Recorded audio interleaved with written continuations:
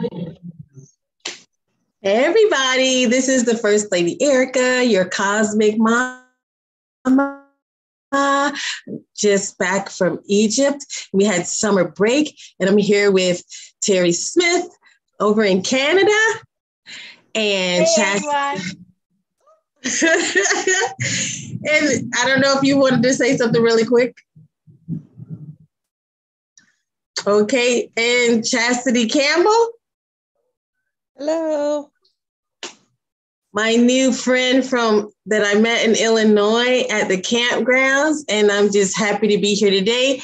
And at first, we started the summer in June, and we had all these big plans for the summer. And so it's the end of summer break, and I'm going to take the time to just interview different people and talk about this. How was your summer break, right? Like the beginning of school. We're going back to school now. We're getting back to work. The year is still half full, and we still have plenty to do. But I think we probably learned a lot. I'm sure it seems like everybody I've spoken to has learned a lot or has some challenges and some lessons and some victories over the summer. So that's what the next part of our quest is, as we flew in and flew out and around the world and the universe and back. We're going to talk to people about summer break. So I will start with Terry. So Terry, I'm not going to blow up your spot and tell all your business, but you had some big plans for the summer. I think we could go around and just talk maybe even about did you have anything going on with your daughter? So we can start with children, and I'll start with your daughter, like any developments and excitement. Well, my daughter is getting married in August. And so this is a very exciting time for her. She is, as a child, of course, we all dream about being the bride and everything. And so she's had a challenging couple of months, because the venue where they were going to have the wedding, there was an accident and some people were injured. So they had to change venues. But the venue that they had for the day that the venue that they were going to use the day that they had planned for their wedding was not available, so they had to change their wedding date. Ooh. And so it's like rolling with what was happening, and she's very open to understanding that yes, it was meant to be this way. It's okay, but it still was stressful. So we're just going we're going with all of that, and it's exciting. It's only it's less than 4 weeks away now. It's about 4 weeks away. Wow. So things are coming along, and so that's been exciting. And of course, as a mother, you go up and down with your daughter, with your child as they go through this, and you have to be sort of hold that space for where they are, and not get and hold it so that when they have this breakdown and freak out, it's just like you become the voice of reason. Well, I'm going to go ahead and put my little slice in here, because I was excited because my son, when I went to Egypt, he spent about 3 days here alone with the cat. My cat doesn't even ask my son for food. He only asks me. So I'm really excited that we've shifted some responsibilities here at this home. That my son actually will feed himself and he will feed the cat. So that's really exciting for me. And Chastity, before, I know you went to the event and your kids are pretty mature and on their own, but it seemed like you were having some challenges at the beginning of the summer, because now you had some spatial issues. So what happened? How did you overcome, or did what did you see develop? Well, we started out this summer with a car accident. My daughter was in a T-bone accident, totaled out her car, and she's still taking care of recovering from that. And then I graduated and I received 3 degrees, and yay, I went back to finish one. And they said, well, but if you just take that one more class because you need it for your Pell Grant, you can get 3. And I was like, I can do that. I said, okay. And then my middle son graduated from high school. Nice. So that was a busy month. May was crazy. And then I went to the conference. And last month, I just kind of took it easy and just recouped and concentrated on me. Yeah. To me. And so that's what I've been doing, is taking care of me. So I went and got pampered tonight. Oh, that. I got a mani-pedi. So that's what I've been doing. Yeah. But so I know you had come here like space, I love my kids, but I need some space. Oh, my car has become my office. Oh. For right now, anyways. I mean, like right now, I have 2 at home. One is going to be getting off work in about 20 minutes and get home soon in about an hour. And we have learned to use headphones or earbuds. And that's how we've been managing to have space.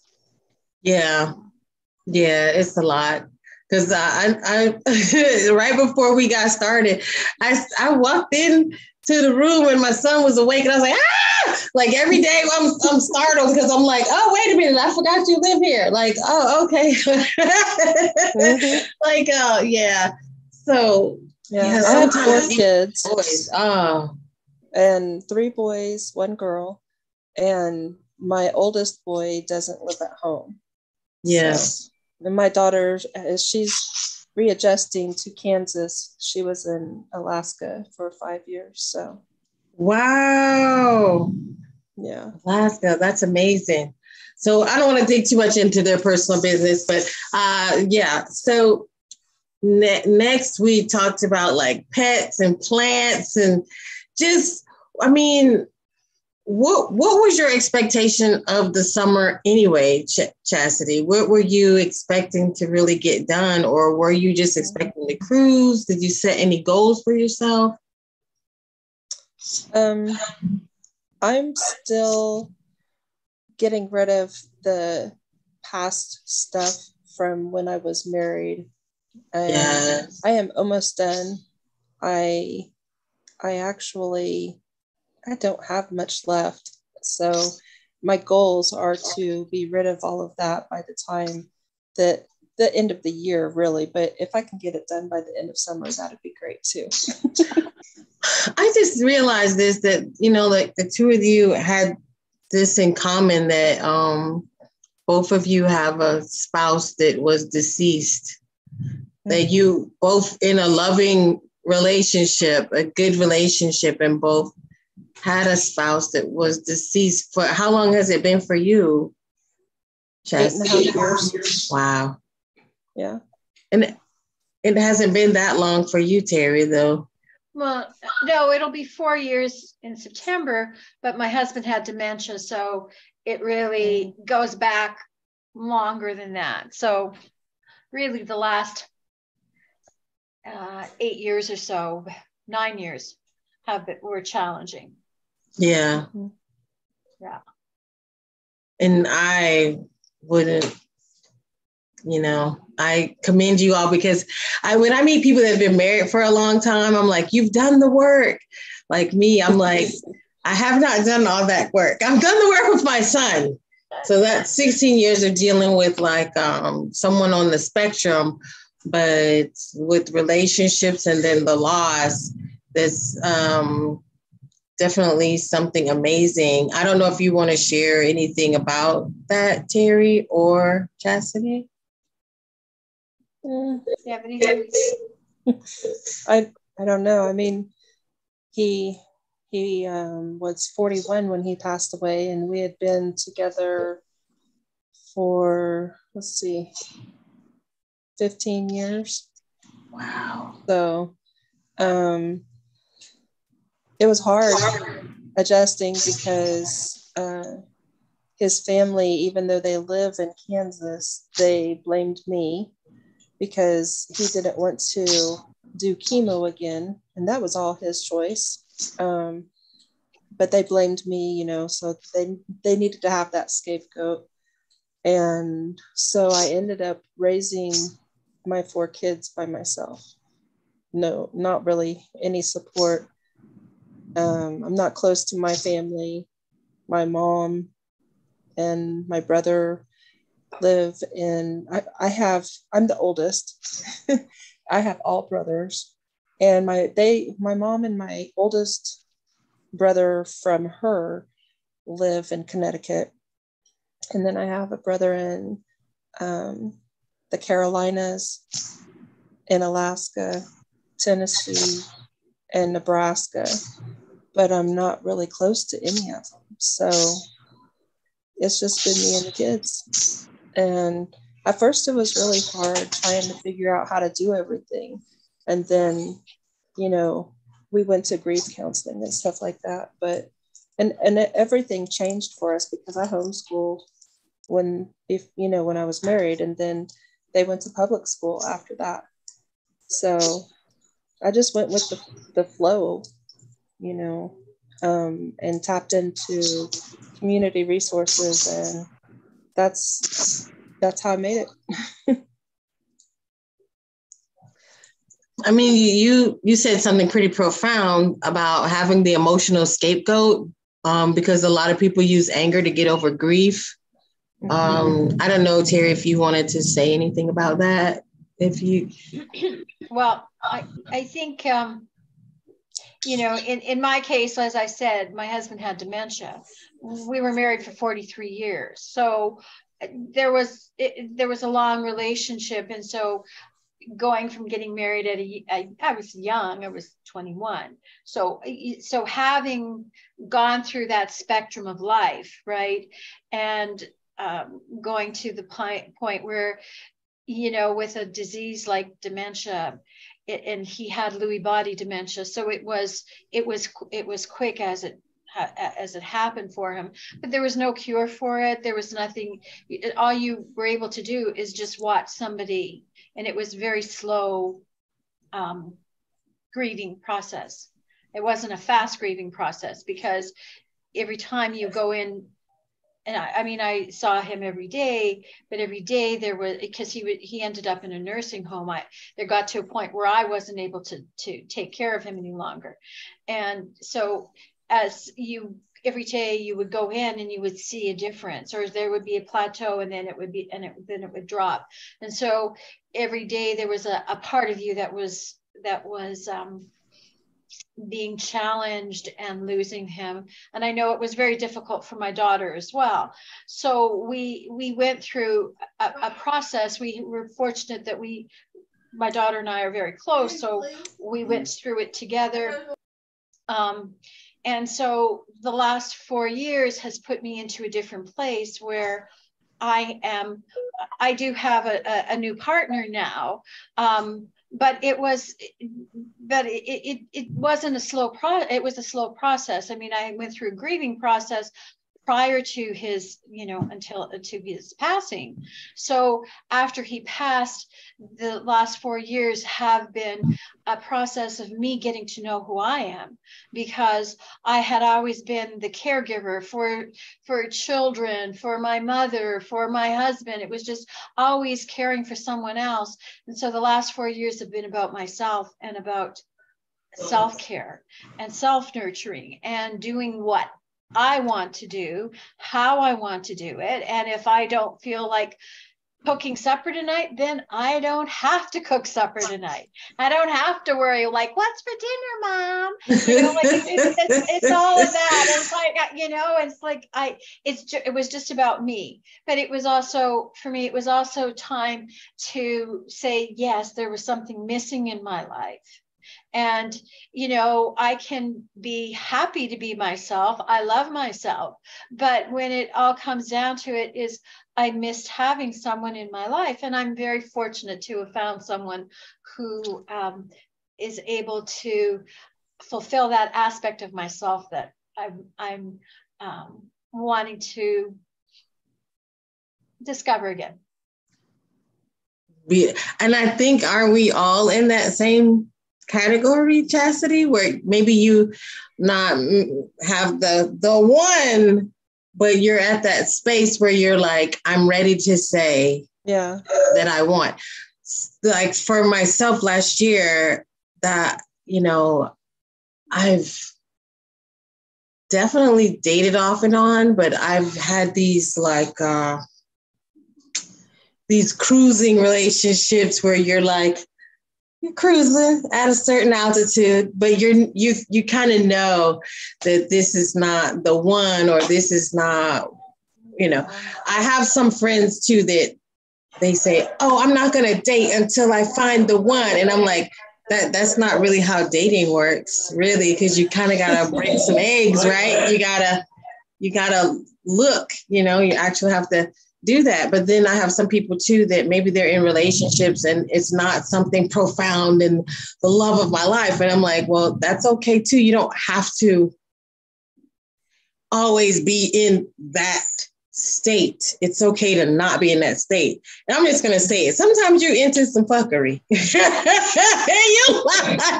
Like maybe you messy right now, or maybe or maybe you only want some parts of a relationship, but not all aspects of a relationship. But then I found myself last year at this point where I finally could say, like, I didn't do any vision boards, and I hadn't been doing vision boards for a while. I guess because the state of everything around us was so chaotic, I wasn't sure exactly what I wanted. And I even met somebody during my awakening that was like, yes, I love you. And and they were like, and I was like, I'm not sure that's what I want right now. Like, I don't want to make any promises to anyone right now. But then now I know that I began the journey at the end of the year last year saying, I want. And then I took my trip and I said, show me, God, show me. And, I had some ideas, but then people were moved to the left and moved to the right. And then the light was shining. It was like, oh, it was you I was looking for. And so I'm really excited too to be in or what I feel is a really powerful relationship. I mean, I did our charts the other day, Terry, and I've never seen a chart with another person that it didn't say any conflicts or things that like, oh, you're going to have to work on this or struggle with that. And I was like, holy cow, this is actually great. But yeah, because even in the chart, it like, what I find myself doing too, like I want, like maybe you want to participate in maybe some old feelings like jealousy or anger. And it's like, nah, it's not even there because you're just used to it. It's like a built pathway. And you want to go down it and you're like, actually, there's really nothing here. I really don't have anything to flip about. I really don't have anything to be chaotic and crazy about. So, this is new. Like, it's a new feeling in these new situations that we have. But yeah, totally, we're working our way. And I'm noticing that we're in similar situations, not just us, but just in general. And so as we're doing interviews over this what we did this summer, my thought and my guesstimation is that we'll all be having very similar epiphanies. You know, and so I feel like that actually something. So Terry, anytime you want to interrupt me, Terry, you just interrupt me. You just go ahead. On a roll, Erik. Yeah. Well, yeah, I think that like we're halfway through the summer, right? We still have another 5.5, 6 weeks. You know, I guess we kind of say summer is until Labor Day, so we got about 6 weeks yet. Okay. And I know for me, everything was kind of building to this crescendo, and then over the next week, my partner is coming to stay with me for a while. So we're going to then see how this is going to transpire. Plus, I've got a wedding happening for my daughter. So that, for me, it's like it's building to a crescendo, because I know with regard to the wedding, it's going to be a time of changing perspectives. You know, like it's almost like she's no longer she's my daughter, but I'm not responsible for her in that same way anymore. She's now going to be a married woman and starting a new life. So, and it's like contract, you know, if we have soul contracts, it's like, yeah, this contract is now coming to, you know, not a total end, but this phase is over. And so I know that there's going to be big shifts. And as I said, you know, having lost my husband, having lost her father, the wedding is going to be very emotional, a very emotional time frame. And I was actually thinking about it earlier today. Like, I better make sure that I'm wearing smudge proof mascara that day. You know, because I'm sure there's going to be a lot of emotions that are just going to bubble up without and I don't know that I necessarily have to prepare myself, other than the fact that I know that that's a possibility, right? So I think, and I know, Chastity, you can, you know, like, you understand that there's different phases to having lost someone, right? And this is kind of like that final, not that final, but it's one of those major hurdles that you're going to have to face. And you can prepare all you want, but you don't know what's coming from where. Right. Yeah, it's like every single time there's a shift in anybody's life, you revisit, and you just never know how everybody's going to react. You never know. And it's I just tell everybody, you don't ever get over it. It's just different. Every single stage, every single shift, it's just different. And you have to allow, you know, that space to feel, because you can't shove it down, or it's going to come back up and then it'll take over. So if you just let it happen, then it's done. Yeah, that's what we've learned. And having 5 people go through it at one time in one space is a lot, especially, you know, at the different ages and everything. Yeah. You know, it's crazy. It's like a roller coaster sometimes. And I think even the animals go through that. We have one of our cats used to actually like sit on Brian, and when he was in pain, to try, I'm sure, to comfort him and help him as he was in the dying process. And I see him go through different things as well when we start shifting and having grief again. So it's just different. And I haven't got to go through the wedding part of it, but I know my kids and we have talked about it. And as we've talked about, you know, like, does anybody want Dad's ring? Does anybody want my ring? We've talked about having some of his ashes compressed and made into a diamond, so that can be taken down the aisle by whomever. We've talked about all kinds of things. At one point, somebody was thinking about getting a tattoo with the ashes, but now you can't do that. So there's all sorts of different avenues that we've talked about. And how do we want the grief process to look like, or how do we want to include Dad in our lives as we keep going forward? He was cremated, and so we picked out a Star Wars box for him because Star Wars was our movie to watch as a family. And so that's what we have the ashes in. And,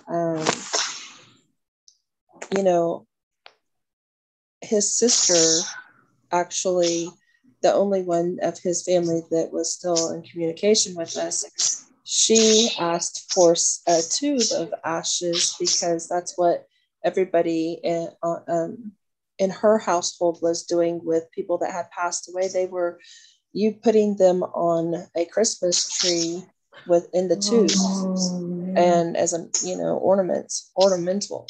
So there's all kinds of things. You can have pictures made with their ashes.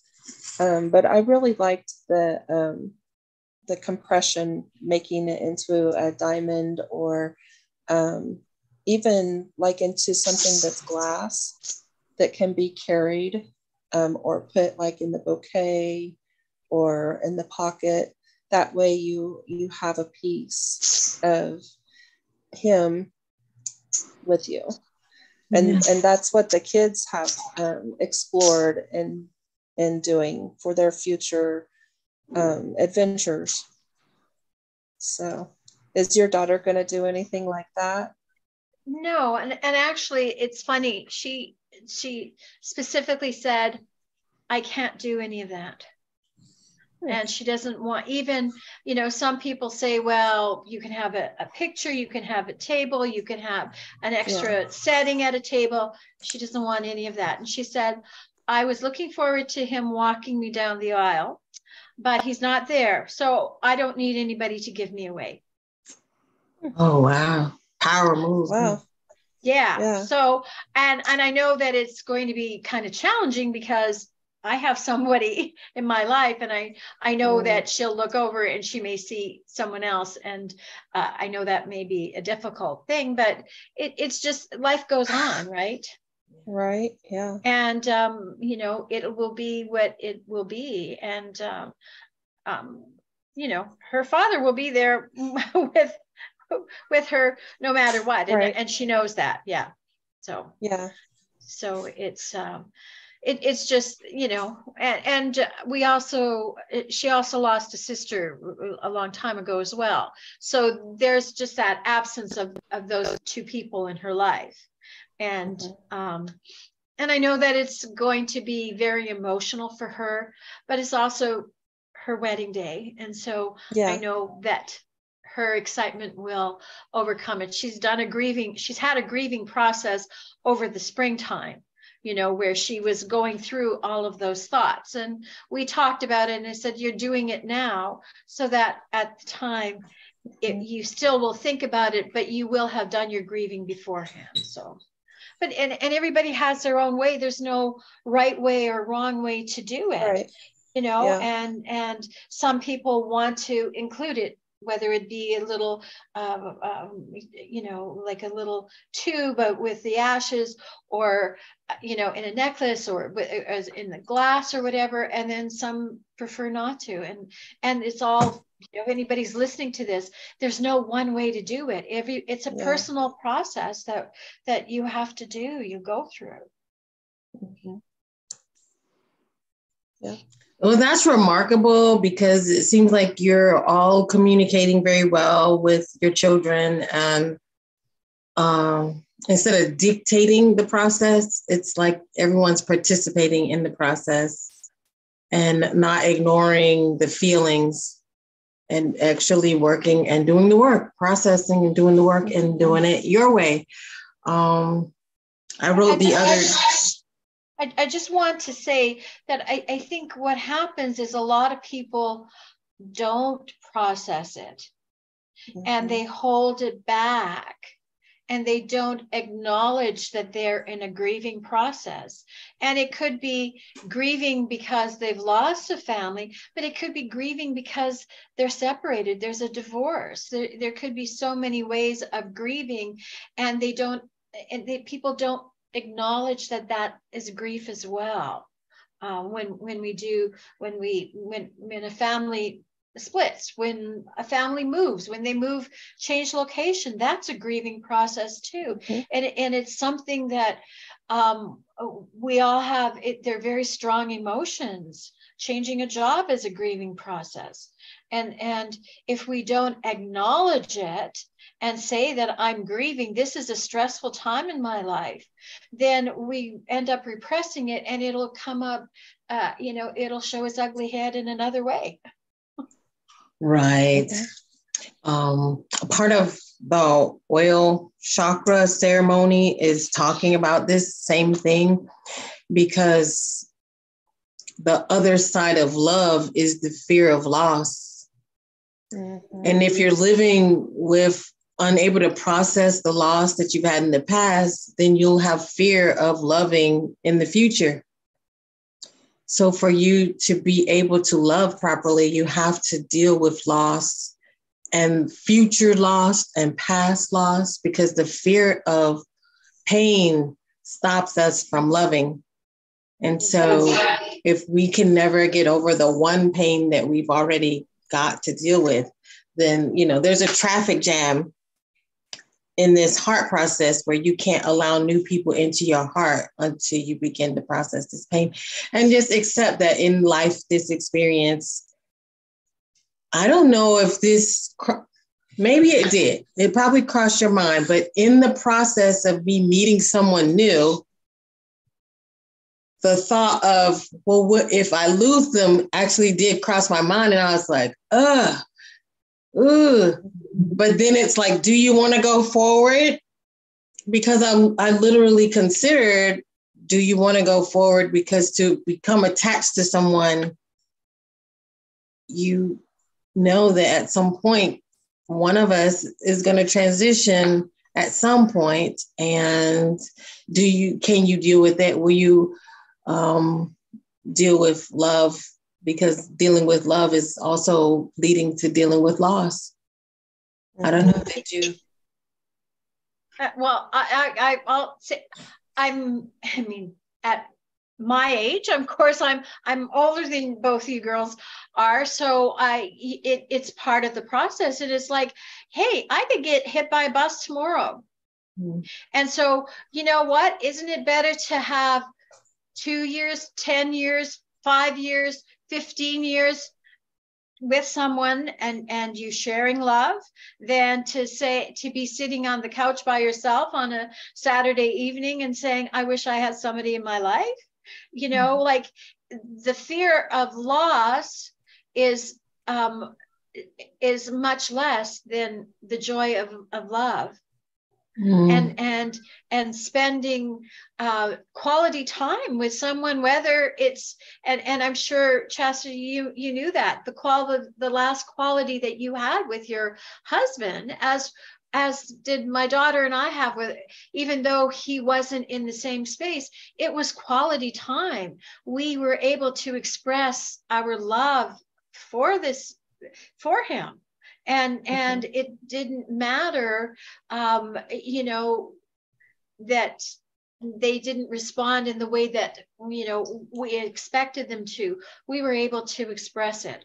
And so that's more important than the fear, because, ultimately we believe in the creation and that the life is eternal, and we're going to be with them again in some form or other. So, right. It's part of that whole ability to overcome our fear and be in a space to find the joy in love. Definitely. Yeah. I didn't know if you had anything to add to that, Chastity. I didn't really even focus on finding anybody else, and I didn't even really think about it until a couple years ago when the kids were getting old enough that they were venturing away from me.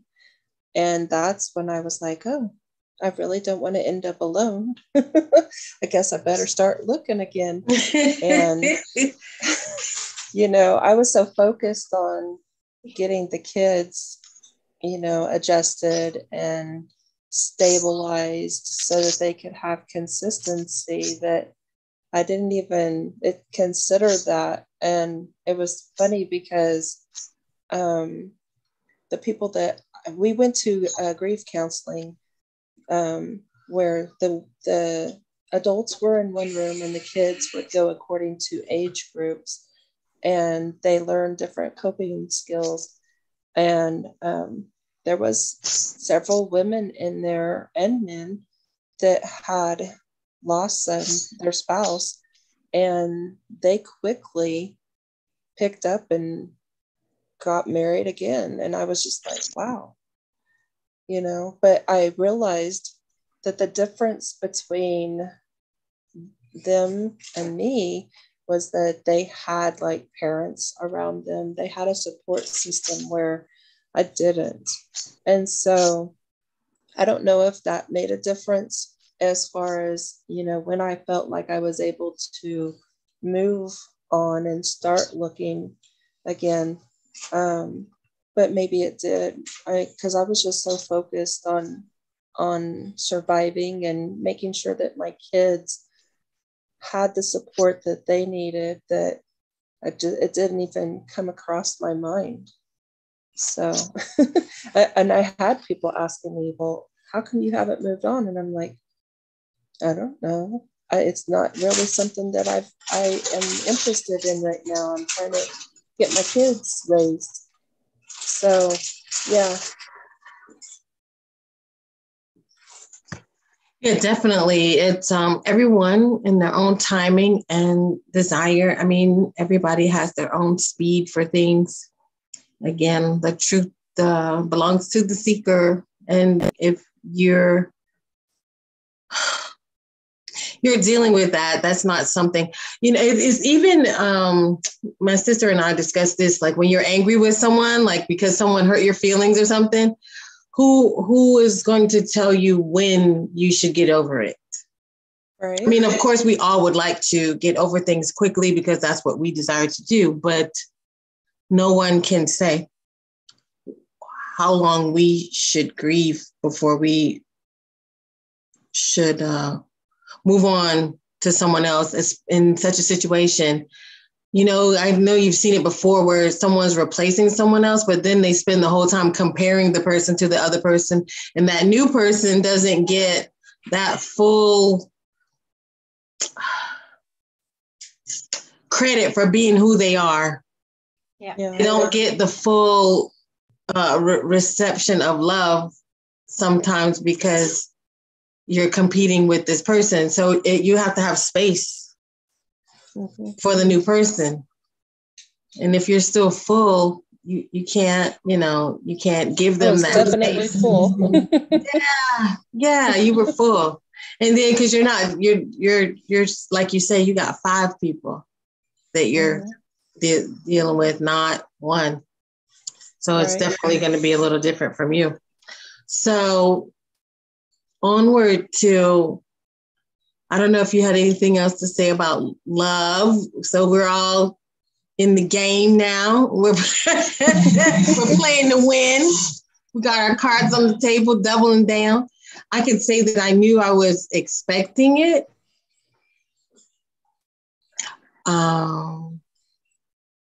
The vision I had is completely different. And I remember when we sat at the table, who were we with? We were with Aaron's girlfriend. And she said, I said, I drew this picture and I was like, I had the labels of what mentally, physically I had to, and she said, yes, but be careful with the list. And I was like, what did she mean by that? And it's like, yeah, it did switch up a little bit, you know, we lose a little bit of, you know, change my regards in not all aspects of the list, but maybe a little different.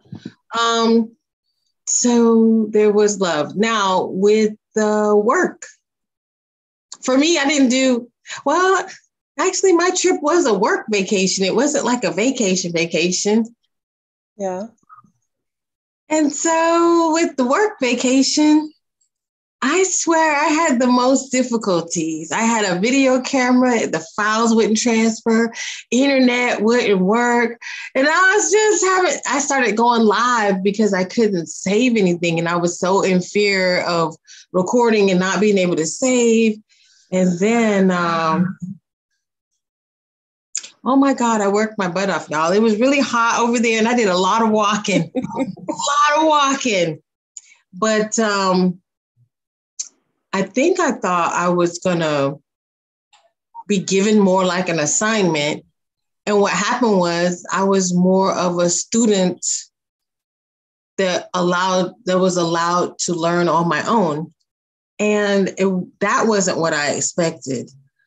But because I was doing more self-discovery, I feel like I came up with the best meditations that I've ever had in life, the best affirmations that I've ever had in life. I was tinkering with photography and color, and I ended up doing a lot. And to the point where all my loose files on my computer, I got them all in folders. All my pictures, I got them in folders. And I was like, wait a minute, I didn't even know I had this kind of energy. But, you know, outside of the house, when you're not cooking and cleaning and doing all this stuff, and then I'm like, oh, look, I discovered some things inside myself and some new energy that I did not know I had. And even the partnerships with the trip, I changed partnerships and learned and went places that I hadn't even expected to go. And so it was what do you say? Like it was a blowout.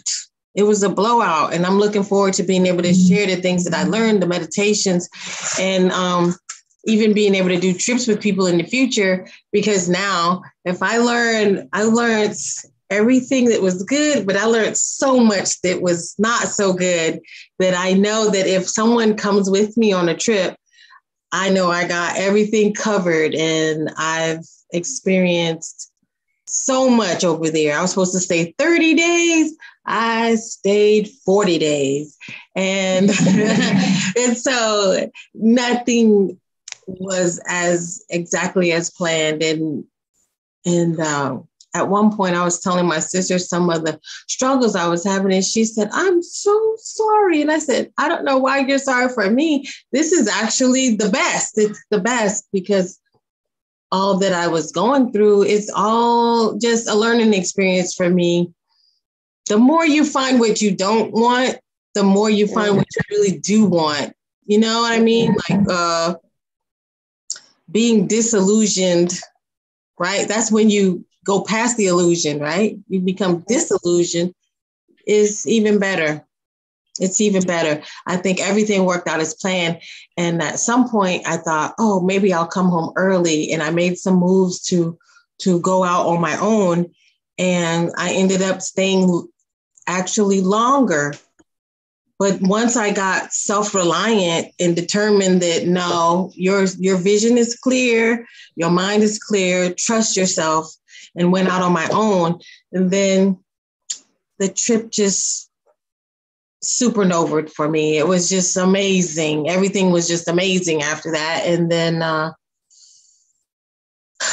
got everything I wanted and more. So check plus. So I don't know if anybody had any work assignments for the summer, but Charity, you're blowing it out. She's going to be really low key. She's going to be low key about it, but you kind of got it going on since the conference. You weren't expecting any of these things to happen. So what are some of the things that happened? You had some great interviews, and then you've been invited on some missions. And so just talk about it. Well, you were talking about how you just allowed things to take place, and you gave yourself that freedom to go with the flow kind of thing and just see what happened. And that's pretty much what I did when I was at the conference. Is I was like, well, let's just see what happens, because I don't know what I'm doing from here, you know. And so I just took every opportunity, no matter how afraid I was. I just kept taking those steps into the opportunities that as they presented themselves. And man, it blew up. And I'm still getting I think you came to the table. You came to the table and did you experience the meditation? Yeah. And then that's how we and you got in a conversation. We discussed the meditation. Then all of a sudden you were in a regression. Mm-hmm. Then the next thing you know, it wasn't really a regression. He was asking me a bunch of questions about different projects, because I've had memories, but I never wanted to explore them. I was afraid of them. And so when they first started coming up for me, I said, no. I'm just going to back off and concentrate on life. And so that's what I did. And then once I started trying, this year, I would say is my year of self-exploration, learning who I am, because, you know, now I have 3 adult kids and only 1 in high school. And I'm getting closer to that empty nest.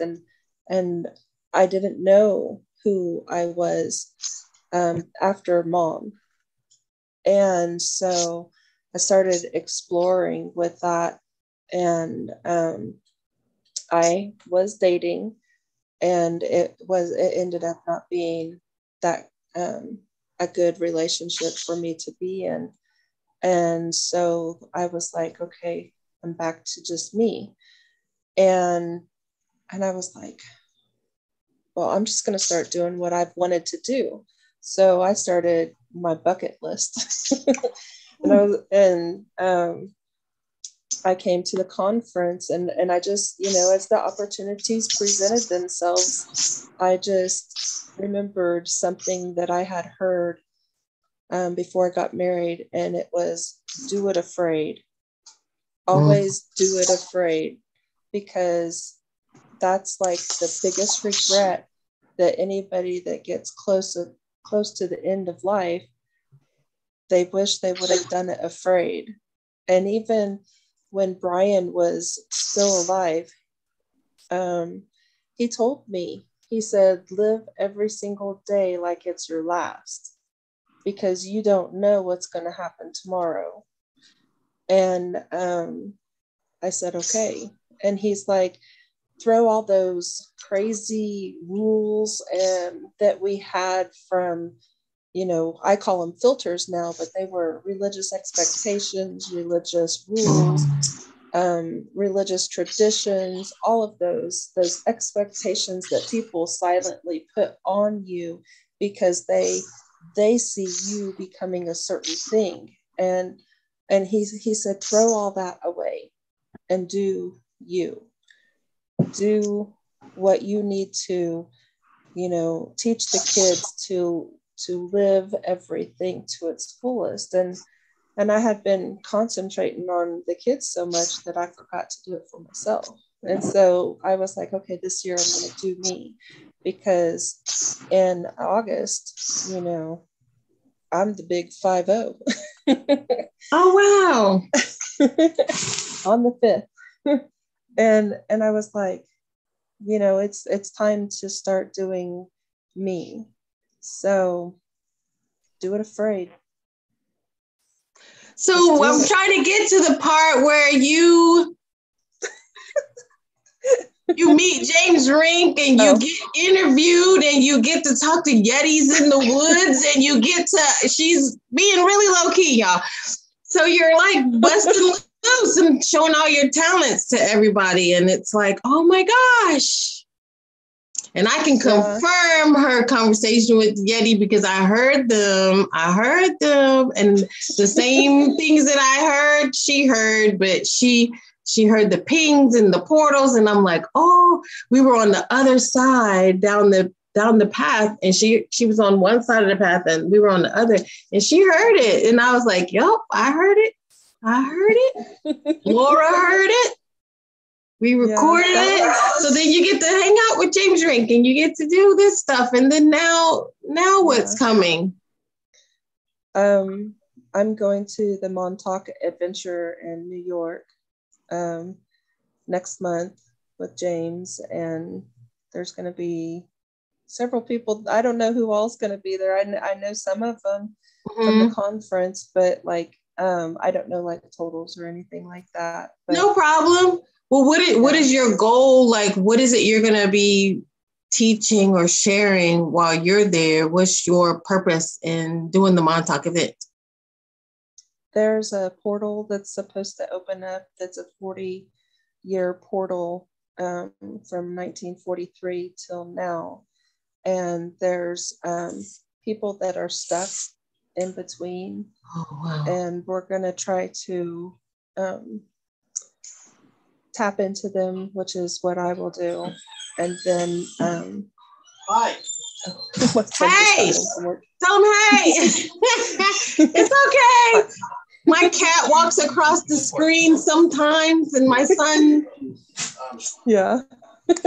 So hold on just a second. Let me tell him that I'm doing this. So I don't know, Terry, had you ever heard about that at Montauk? Now that she's saying it, I have heard about it, but she has a lot more information. I remember her hearing or reading something about it. So that's really interesting. Wow. I know. Yeah, I was invited and I always say, yeah. I have no idea what I'll be like, yeah, I'm coming because it's exciting. And if we got a chance to, I was invited, but with not really understanding, I was like a tag along person. So I'm excited because you're going and you're like, what would you say your role is again? I don't really know. Like, well, it's either you're not an oracle, you're like a conduit or psychic, remote viewer. There's probably going to be some channeling. I just usually go with the flow of things. I don't try to throw labels on everything. I just do it. And so this is like a team effort. It's not like completely relying on you. It's like a team effort of like people that are interested, people that want to know about these souls and people who want to help these souls cross over. Is that what it is? That do some clearing, to do some healing for those souls and for us, because, some of us were part of Montauk and some of a lot of us, from what I understand, are SSP survivors. And so we're going to be supporting and encouraging each other as we dive into memories or emotions that arise from the experiences of being back in a place that wasn't necessarily good to us or good for us, or maybe we weren't the best version of ourselves. And so that's, it's going to be a lot of healing and clearing is what I'm getting.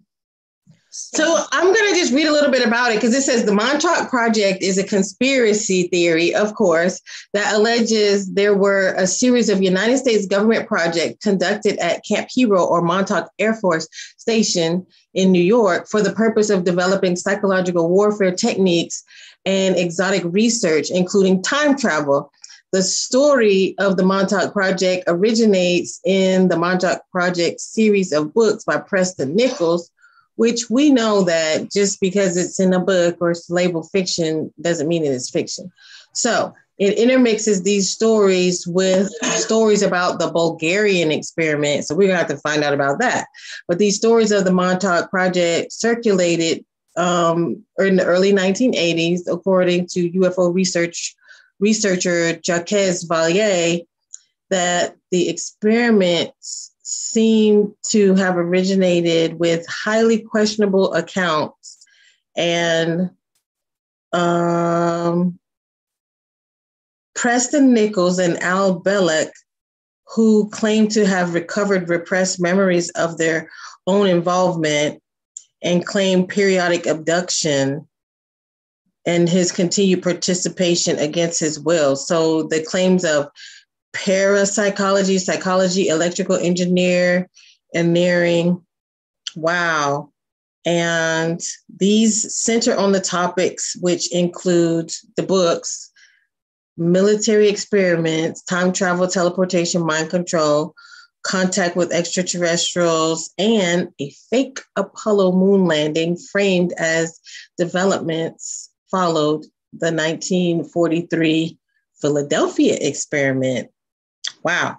So this is originating from the book and claims of other people who have memories of this project. So, wow, definitely going to be needing some healing for people who have participated. So are the other team members coming? Would you say that they feel a connection that they were also participants, or is this something where they just want to help?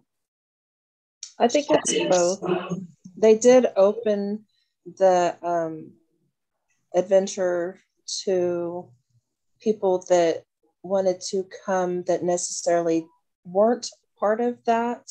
Right. But they wanted to help and assist those of us that have in creating a healing atmosphere. And also some people believe that the ship will reappear in the waters off of the beach there. That some people think that the ship will actually itself appear, but the majority are of the belief that there will be like an indentation in the water where it might be. And I personally don't have expectations built on any of that. My interest is the healing portion of it, and just being of service to those that want that healing, that are seeking that transition. And honestly, I didn't even realize how much I had been involved in, but I've been finding out more even since the conference in May. But what triggered me was James was sharing his testimony very quickly with me and going through some slides on his laptop. And he got to the Montauk Project and the praying mantis being was there. And I lost all of my muscle strength and pretty much went down to the floor. And he asked me, he said, "So do you think that you were part of this?" And I said, "Well, my body does." I said, "Or else I wouldn't have had that kind of muscle response. Like I turned into spaghetti." And so I started sitting with that and allowing myself to feel if there were any emotions, and and so that's what kind of work I've been doing with myself since the conference, is just allowing memories to come and just sit with them. I've drew some pictures that I've shared with James that of things that I have experienced or seen, either while talking to him or that I experienced when I was touring with my family, the Biltmore Estates. And yes. I got triggered there. I didn't even know any of this stuff back then. That was in 2012. And I didn't know what was wrong with me. And nobody did, but I got to this certain part in the estate, and it made me physically ill. I thought that it was my blood sugars, but I wanted to throw up, and I sat down and tried to get myself back together, and it just, I stood back up and tried to continue with some of the tour, and I had to leave the building. I had to leave the main estate house because it was making me physically ill. And I went and walked around the gardens, and that was where I felt okay. So my daughter just came in the room now. That's fine. We won't stay too much longer. I'm really glad that you're touching on this big plan that you have. I'm really excited for you because it's just like Chastity's out of the closet, child. She's been keeping all her talents, but now she's really been thrust forward, even with some things with maybe working on big plans in the future for medical healing of people and technology. So I'm really excited for you that you're pushing forward with that. Terry, did you have any breakthroughs in that category for this summer, or is it still on the cusp of? Well, you know what? I have spent a lot of time exploring the quantum realms in my meditations, and just seeing things from a different perspective than I have been in, and opening up to more of the information coming through that quantum realm. And it's like the information, there's always more to the story than we have been told. And so it's like being able to take that step away from it, instead of being pulled into the emotional part and that feeling part, and taking the step back and just taking that overview and looking at things from there. And just earlier today, I did a session with someone, and she said, "Oh, are you going to teach some classes?" And I said, I'm learning, I'm still learning. And so before I teach something, I want to know what I'm going to, I have to process this because it's different than what I had expected it. And Chastity, you said that you got 3 degrees. If you don't mind me asking what they were, but also I'm sure that as you have completed those degrees, it's like, yeah, that's only the beginning of the book. There's so much more to explore and understand. And just like you said, with the whole thing with the experiment, it's like, yeah, but what else am I not asking? Because you probably have parameters that you're asking, but you almost want to get into another space and look from it from another view. And what is this all about? Like, what is this? There's more answers, there's more questions to be asked, and it's finding the right questions to ask. So yeah, my degrees, they're all associate degrees. One is in general education, and liberal arts is another, and then the other one is in science, and it's specifically STEM, science, technology, engineering, and mathematics. Before I was married, I was going to school, to a 4-year college, and I was studying molecular biology.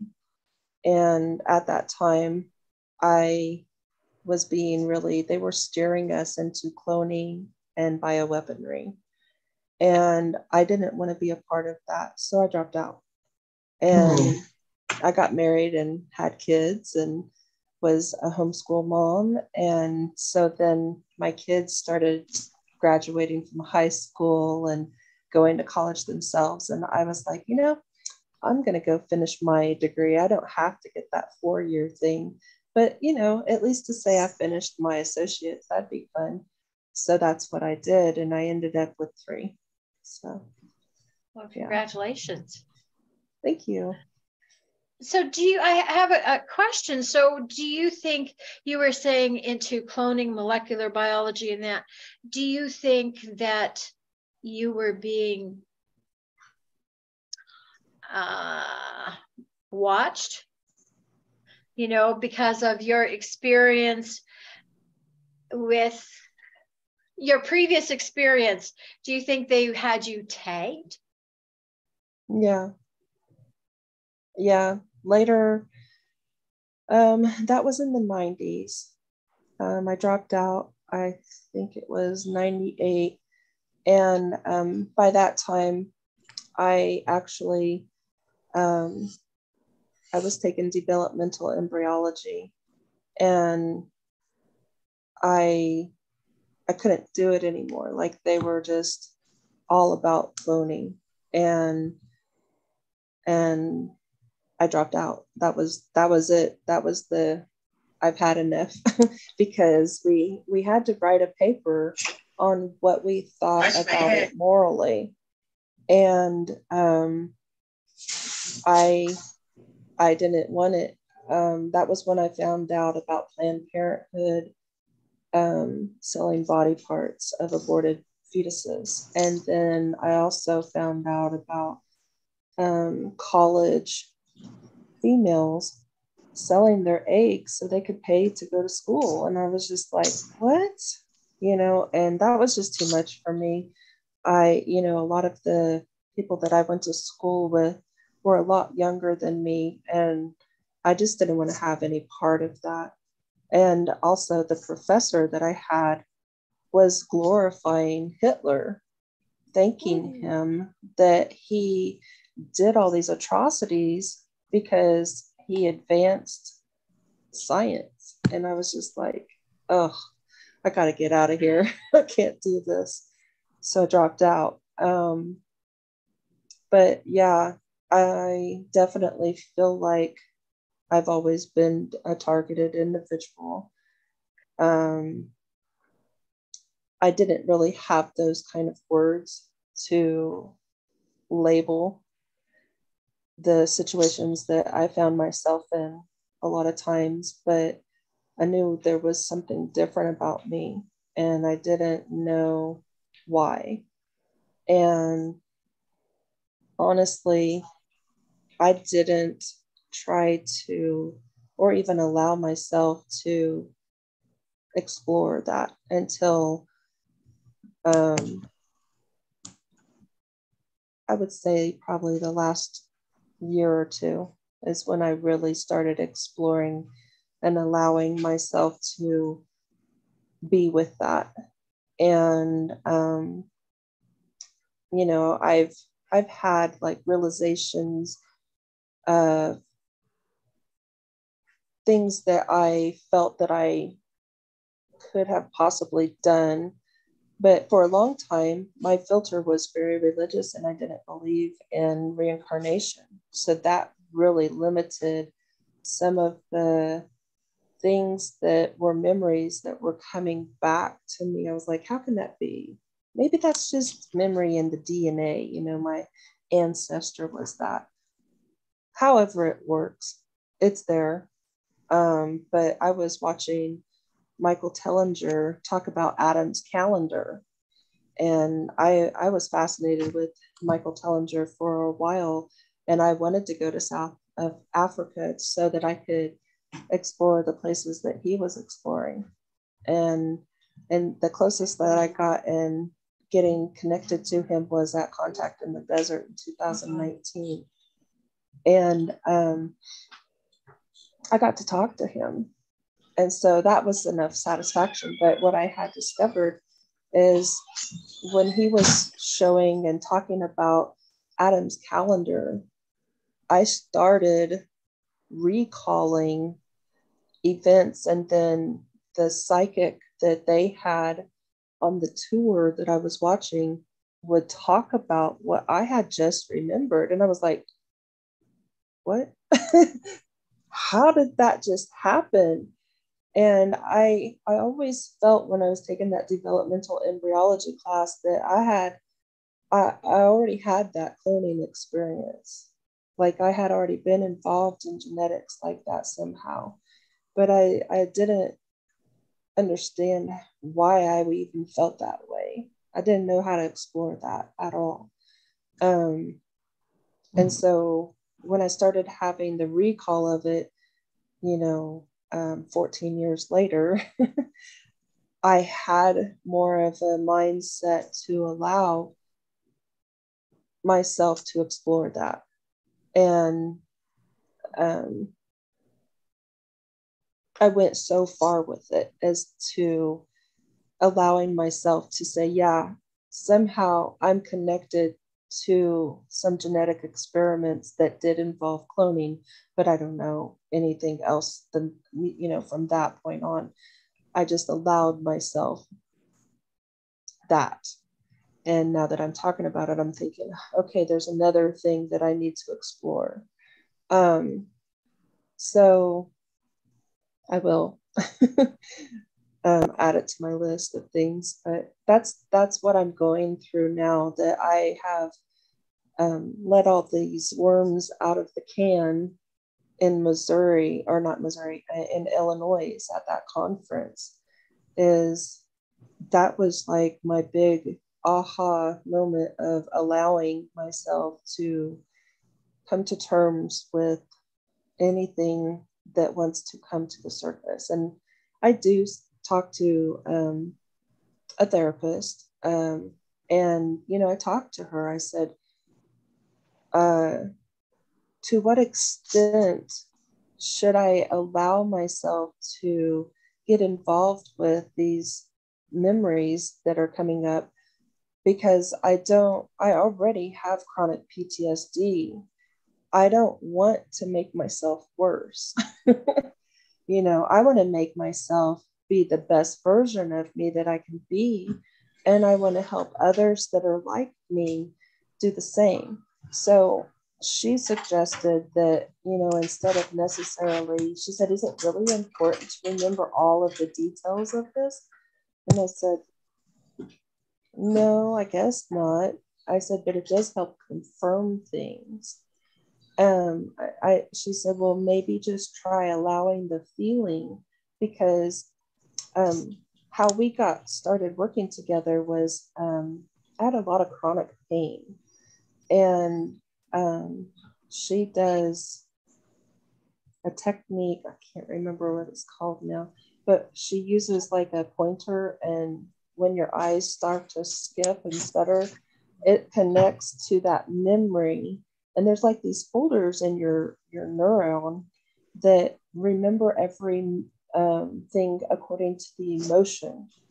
And so the body keeps score is the book that she really likes to explain that, how our body stores all of this trauma according to emotions. So it could be completely two different situations, but the same emotion comes up and connects those two, and it's stored in this file in your nervous system, and it leads that nerve leads to a certain point in your body and causes you to be uncomfortable and in pain. But once you release those emotions, then you can heal. It's letting go of stored trauma according to emotions. And so that's how I started working with her. And so we allow me to feel the emotions that connect to these different areas of my body that I have chronic pain in. I was diagnosed in 2000, one, I believe, that they said that I had chronic inflammation and fibromyalgia, and also chronic fatigue. And so I've been doing everything possible since then to get better. And this was a modality that I thought was really cool, and it has helped. I had a lot of back pain before, and a lot of that has been released. And it comes up at different times in my life as emotions are coming up. And it has actually resurfaced. And I did go to the doctors. They did an x-ray.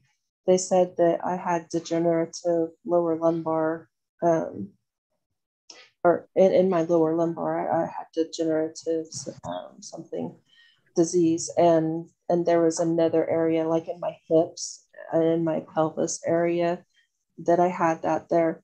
And I went to an intuitive doctor who was looking at that with me, and he started describing the pain that he was picking up on that I had at the time.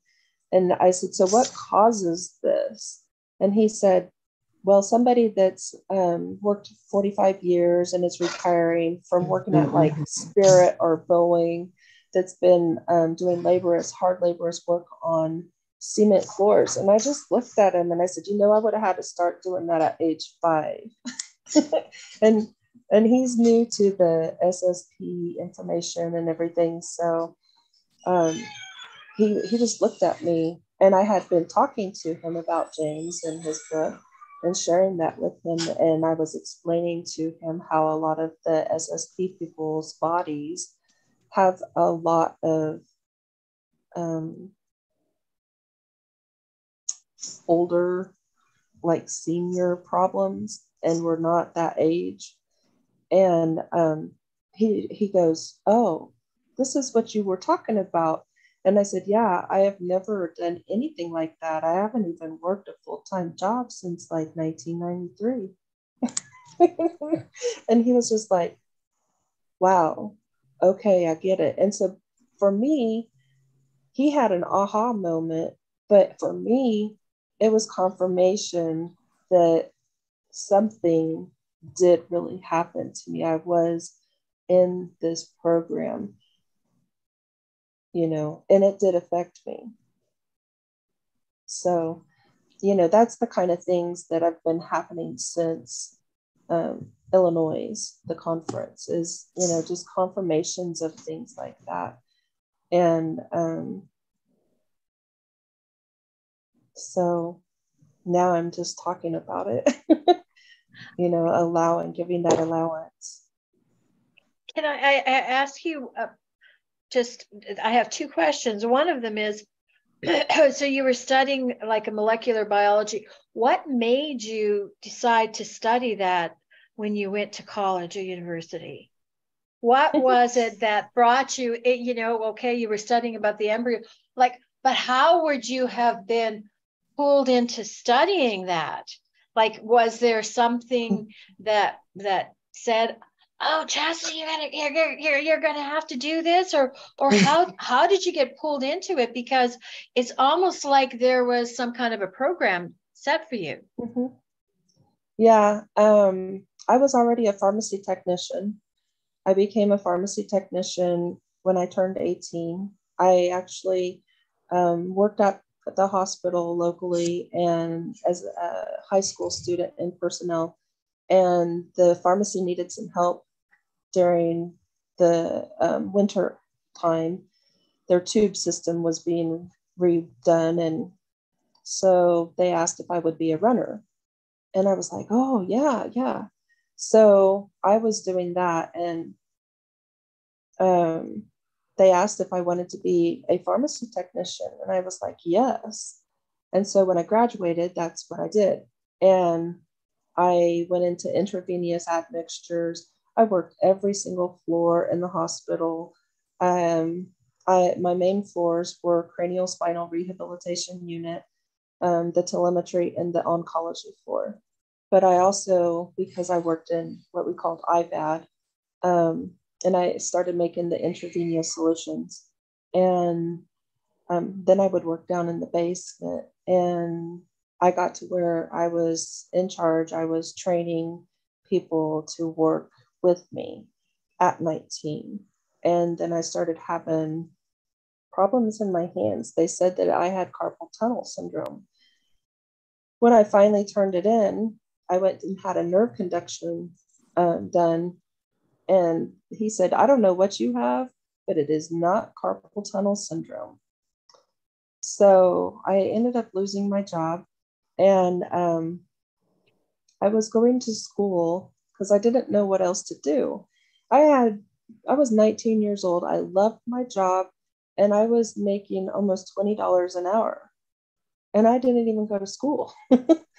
And so I was looking for something to replace that. So I just started going to school, and I was undetermined when I was going at that point. And I was taking my biology class, and my teacher was sick. And this other person came in and started teaching the class. And we were studying about flowers and the genetics of a flower. And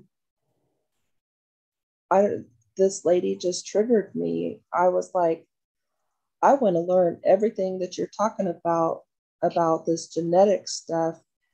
This is cool, And before, I was taking Spanish, and I was taking drama and history, all those psych classes and stuff like that. And I had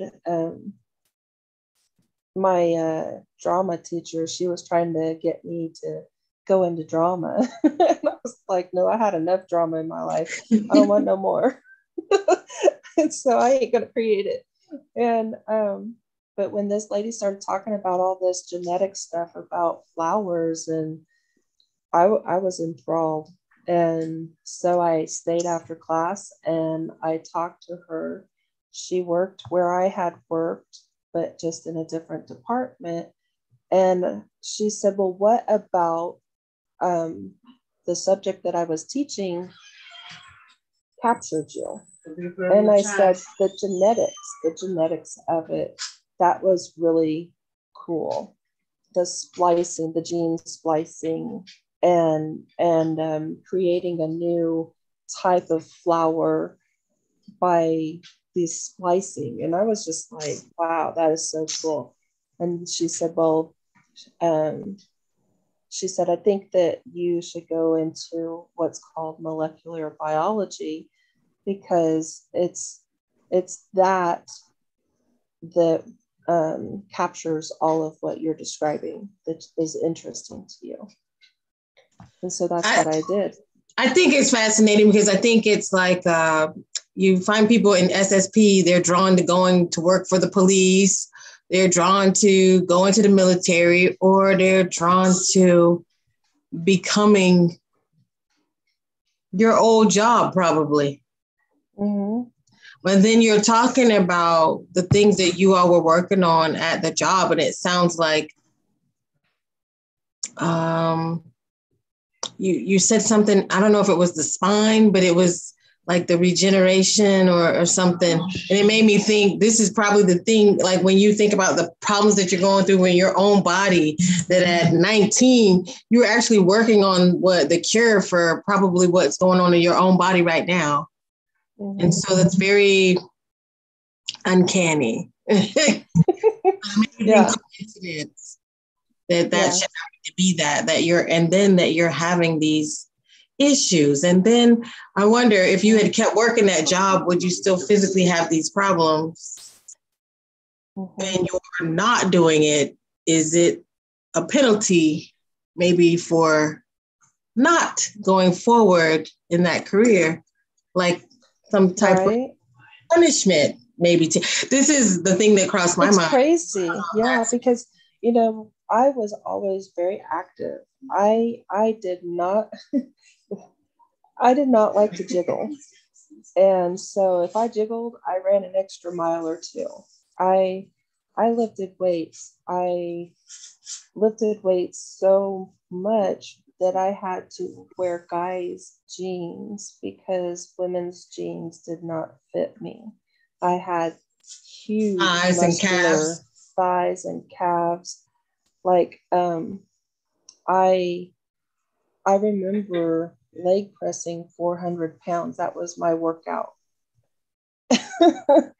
And I played volleyball. I was ambidextrous when I played volleyball, and I played every single position. So nobody knew what I was going to do. And, you know, I ran track, I ran long distance, I did cross country. I started trying to do cross country when I was going to my 4-year college. But by then, that was when I had started having all of these different things happening to me. And it was like my body was just spazzing out. I got shin splints. I had never had shin splints. You know, I stayed after work and would run around the track and just run and run and run and run because we had, it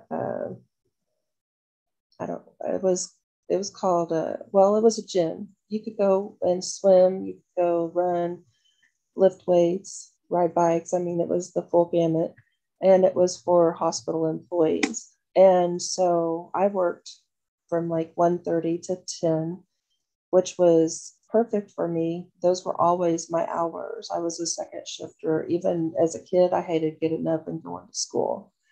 I would go work out for like 2 hours after work. And then all of a sudden my wrists start hurting. And it went all the way up. It was like a catch right here, my elbow and my shoulders and my neck. And they wanted to cut me in all of those places to loosen it up so that my nerves weren't pinched. And I was like, and this was on both sides. And I was like, no, I'm 19 years old. I had already decided before that nerve conduction study person told me, don't let them cut on you. I'd already decided I didn't want them kind of scars. But they confirmed that there was something else going on. So from 1994. Yeah, 1994 until 2001. I was trying to figure out, why is my body falling apart all of a sudden? I can't do anything. My back slid all over the place like it just was spaghetti. I was tired. I started having like seasonal depression. So I would lay in tanning beds so that I wouldn't get depressed. It was crazy, you know, and I didn't know what to do with all of it. I just felt like everything just all of a sudden flipped on me. And so I started trying to go to school. And then when I decided that I didn't want to go into those things and be used to do something that I felt was morally wrong. And, you know, why do I want to make a biochemical weapon or virus or anything like that, bacteria, when we got enough of that kind of stuff? We were studying Ebola, you know, and I didn't want to contribute to those things. I wanted to do something positive, like find a cure for Alzheimer's or Parkinson's or something, or, you know, dementia. That's what I wanted to do. But they were just clone bioweapons. And no. It's interesting because it's like, it shows the mindset. I always wonder, who's the person who makes the fake phone calls on the plane when the towers are, you know, who's the guy that works at CERN, you know, like who's the person who creates this thing? And you're like, what's your moral, you know, where's your integrity or morality? And it's like, who are the people that do these things, like the crisis actors and actresses that go around and help terrorize the world and we just don't have the heart to do it and don't understand it. And I think that's why a lot of people don't believe that it could even happen, because they're thinking, who would do that? Nobody would do that. And no, somebody's doing look at what just happened. Yeah, somebody's doing it. Somebody's doing it. Yeah. Most definitely. Mm-hmm. Most definitely. Well, Terry, you got the origin story. I got the origin story, yeah. Yep. And I'm going to ask you, just on a personal note, about your husband. Okay. You know, you met and it changed your life. And unfortunately, he left you far too early. But do you want to just share that beautiful part of your life? Just okay. How did you, if you don't mind us asking, how did you meet, and what was it that that shifted you and brought you, your children, brought you into a different lifestyle? Okay. So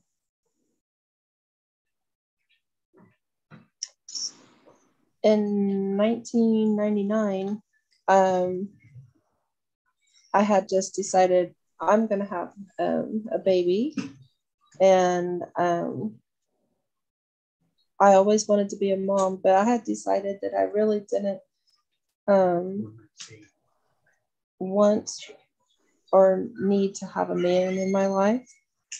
And so I had my daughter, and I was going to church, and I had met some people in church that had visions.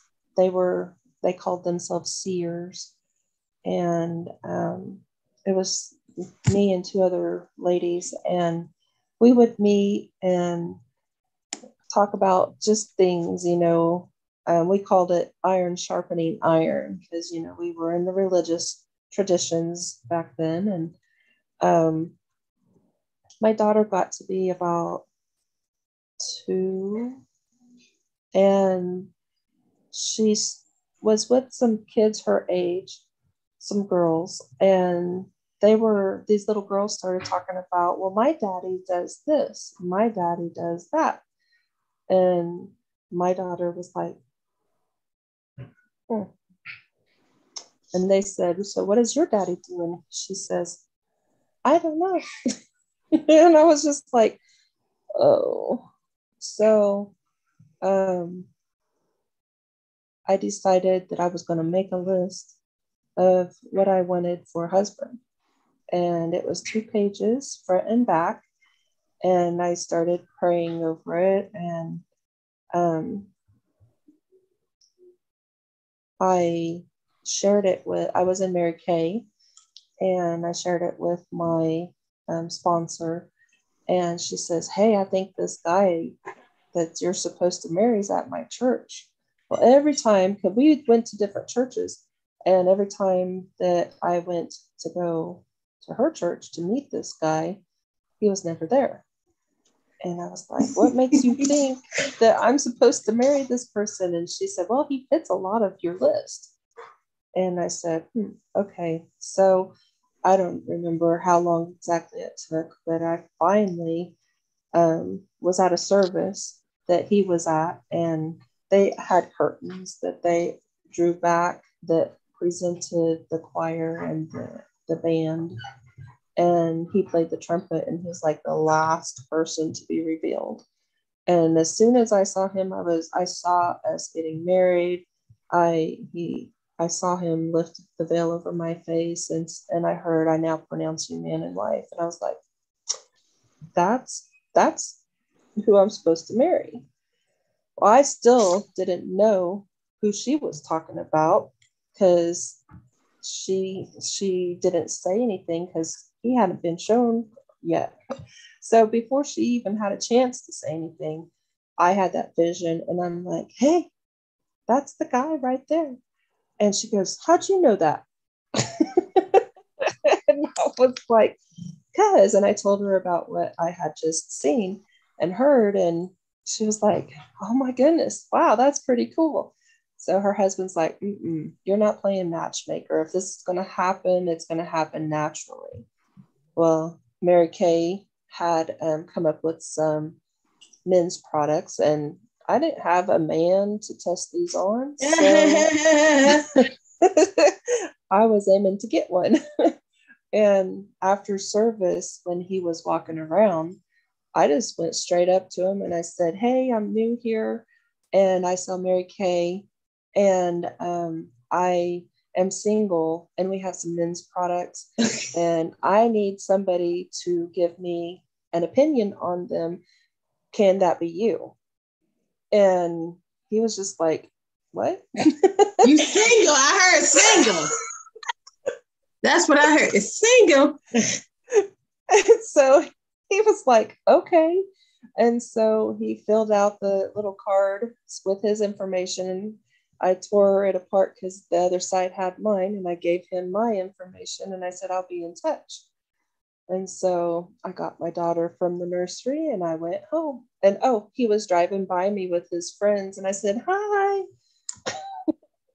And, I didn't see him for a while after that. And what I found out was that his family was moving from the city way far out there. And they were really busy because it was it was at least 300 to 400 miles different from where they were moving and from and to. And so that was how we met. And let's see, as far as like during the relationship, how we started going down the road of change, I guess, shifting our perspectives, was I've always been a seer. I have what some people call light language. In church, we call it speaking in tongues. And I've just always known, I have like this knowing. I've always been able to give like words of wisdom, encouragement, knowledge, affirmations, that sort of thing. Just this really strong inner intuition that I followed. I did have boundaries as far as like what I would and what I wouldn't do. And I started seeing things in the church that I didn't agree with. And I just kind of waited because I was of the mindset that my husband was our leader. And so I wouldn't like whisper in his ear things that were going to manipulate him into believing something. I wanted him to see it for himself. And one day he came home and he was like, listen to this. And I was like, okay. So I listened to it and I just started snickering because he saw it.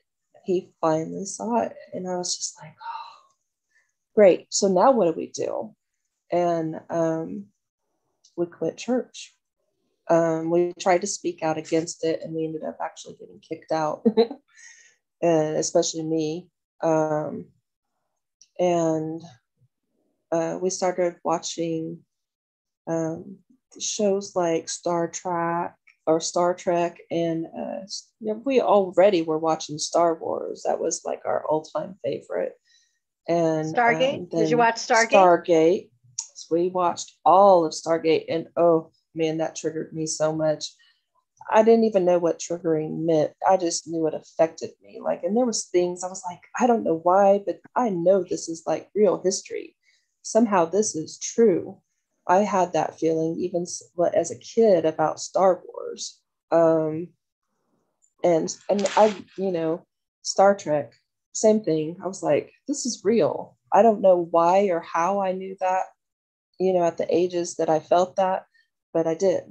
So I just was like, okay, whatever, just blow past that.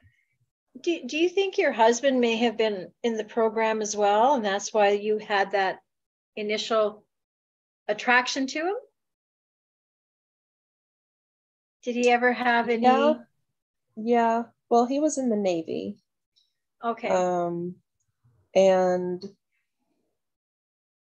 he knew about quantum entanglement and different things about physics before I did. And so as I was waking up, I was just doodling, different things. And he'd just sit there and snicker about it, like, what? And I would show him, and then I would tell him what I just heard, in my head. And he's like, mm-hmm. And he finally one day just said, yeah, that's what this is called, quantum entanglement. And I just looked at him and I was like, you're just now telling me, and you already knew all of this? I was mad. And he goes, well, it was fun watching you. I was just like, oh. So we started watching Ancient Aliens, and we loved that show. Oh my goodness, we loved that. And then he got cancer. We got into a group that was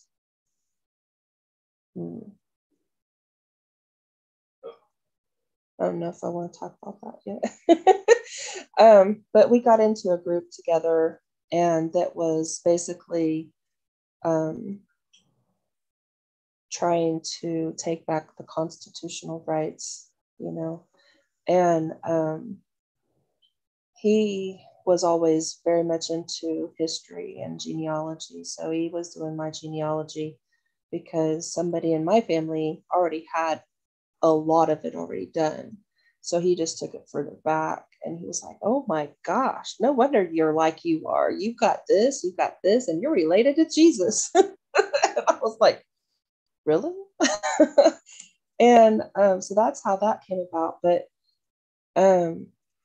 we were very curious. I would stay up sometimes till 4:00 in the morning, just on the internet looking at all this stuff. And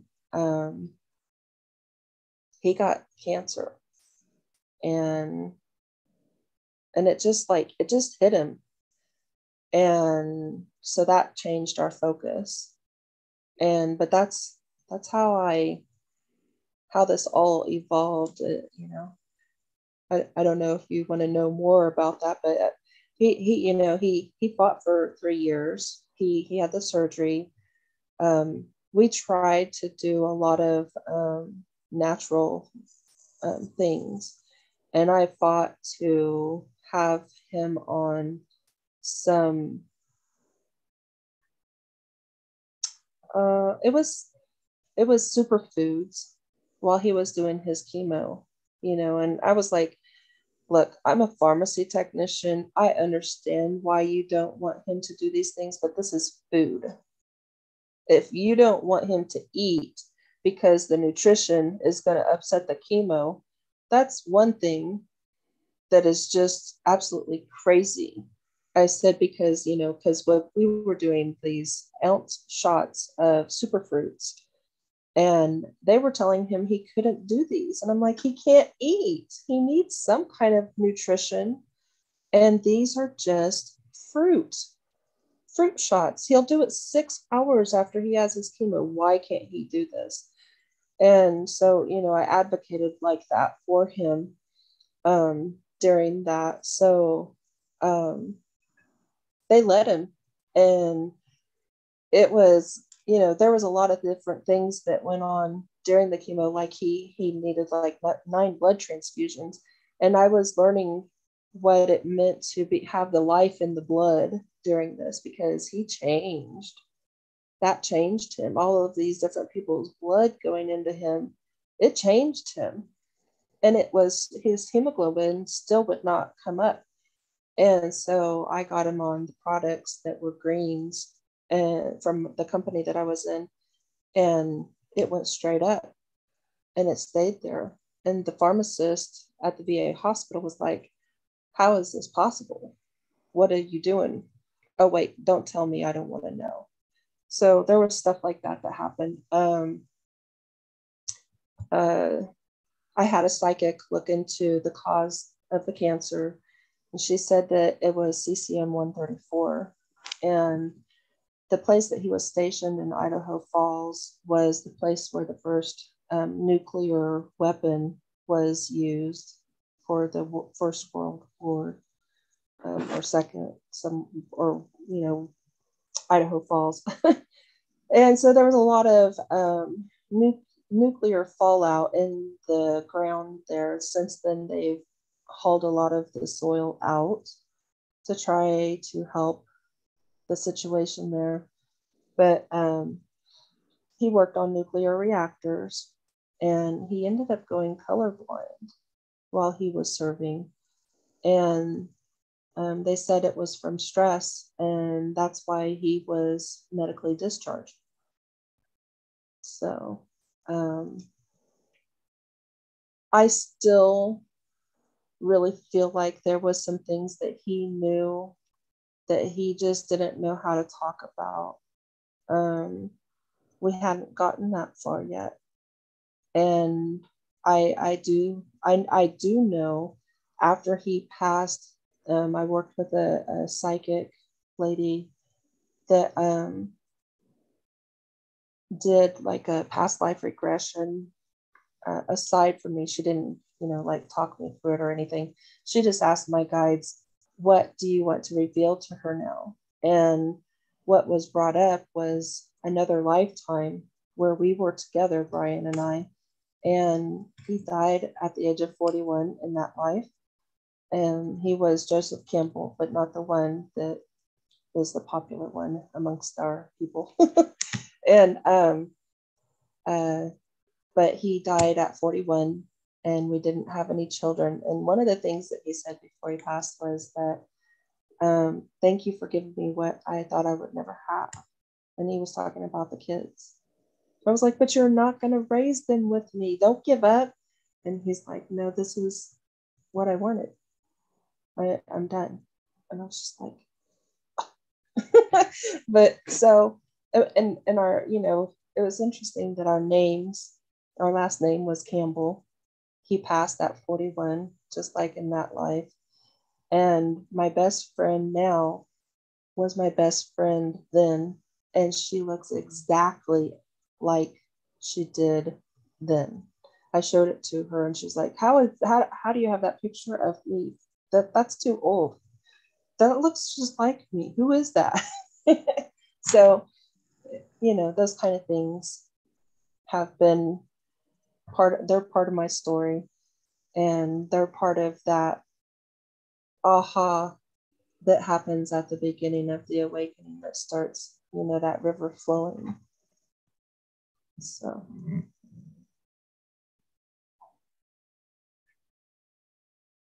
Thank you. Thanks for You're sharing welcome. that. Mm-hmm.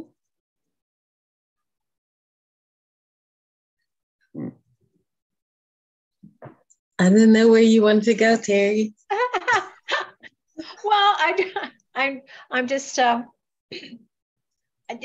was wondering, and I think that Chastity, that by you sharing that, it's sort of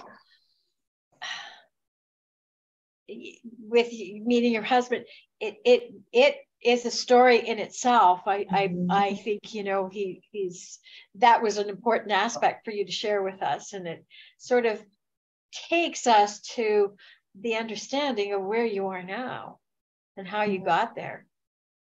So it's like, wow, thank you. Yeah. And he sounds like a remarkable person. Yeah. Yeah. No accidents. Yeah. No. Remarkable. Yes. Do you, and since you are a psychic and stuff, does he talk to you? Does he guide you in any way? Oh yeah. Yeah, we actually made a pact before he passed that he would come and talk to me about what it's like to transition back to light. And he's helped me with the kids. He picked out this house where we live.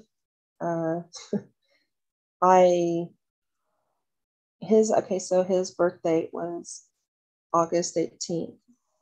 And we were the same age, born same year. And he passed away on March 17th, St. Patrick's Day.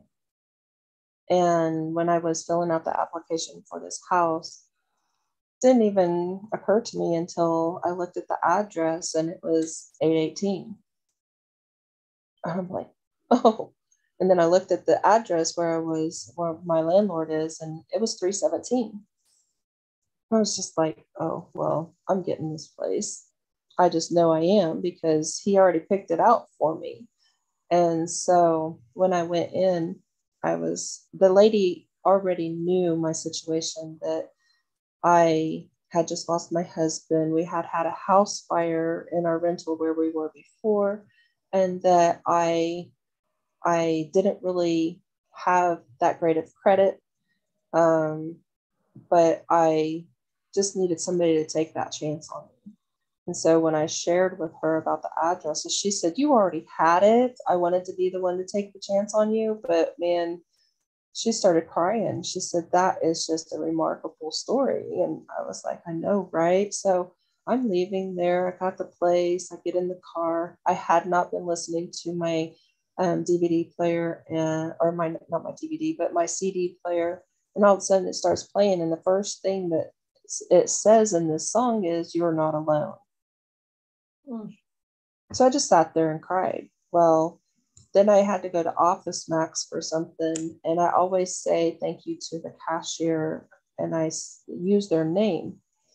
And so when I was leaving, I looked at the man's tag, and his name was Brian, spelled exactly like my husband's. And I couldn't hardly even speak.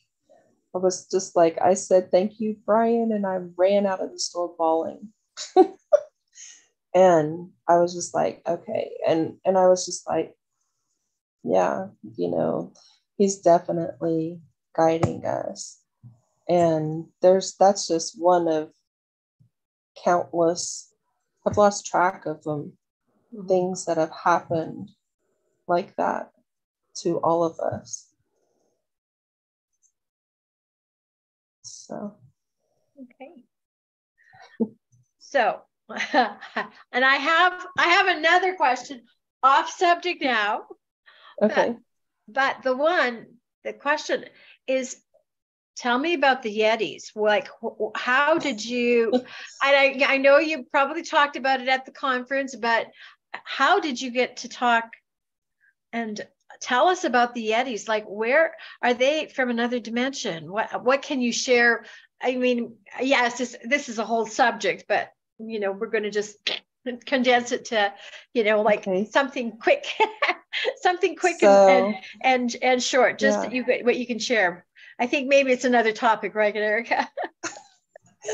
James wanted to know if I would channel the Yetis, and I was like, yeah, okay, I can try that. And so when we went in the group, I was focused on finding their energy, because that is how I tune into them, like a radio station. If I'm going to channel, I tune into them. And so that's what I did. And I heard, come over here. So I started walking away from the group and over towards these bushes. And to me, what I saw was like an opening, like a cave area, not like a rock cave, but it was bushes. And they had this clearing that was pushed back in this one area, how I was seeing it. And it was like, first they told me to stop right there. So I stopped. And then I was told, okay, now come forward. And so once I did that, what I saw was like this digital green honeycomb sequence of lines, and I just kept walking, and I was in another place. And I didn't like, when I came to, I had not like walked in, as far as I know, into these leaves of the bushes. I don't remember feeling any of those. I just, when I saw the screen, I kept going, and it was like this purple swirling portal that took me into a cave. And it was like a meeting. It kind of reminded me of like a break room type thing. And there was an elder sitting there, and he's like, "Hi." You know, I could understand him, he could understand me. And we talked, and I didn't know that everybody else had moved on. I slightly remember hearing James say, "Where did Chastity go?" But it was very stretched. And I think that was when I was going like through the portal. And I was thinking to myself, they can't see me. And then I was there in front of, the Sasquatch, and I was like, I forgot all about that. I was on the mission of talking to this Sasquatch about what James had told me that he would like to know. And I had wanted to know too, because I was having some experiences when I was camping out in my car that I wanted to know what was going on. And but there were some juvenile Sasquatch that were playing with me, kind of like my boys play with me and interact with me. They were interacting like that with me. And they felt like it was okay to do that because they knew me. They knew that I had boys, and they knew that I had brothers, that I was used to that kind of rowdiness. And so they felt like it would help me feel less homesick. That it would kind of keep me distracted. And it did, because I was like, what the heck is going on? What are they doing to my car? And, I had a tent to sleep in, and I went to the tent, but I just, with all the activity that I was hearing and experiencing, I honestly didn't sleep in the tent because I was a little afraid too. And like there was even this one night that I saw a green light, go over my tent, and just it stayed right there. And I was like, whoa, no, somebody knows where my tent's at, and I'm not going to be in it. So, but to me, I felt like this elder wasn't a typical elder like what other people had said that they had encountered. To me, he was just relaxed, chill, just matter of fact. He wasn't trying to be, what's a good word?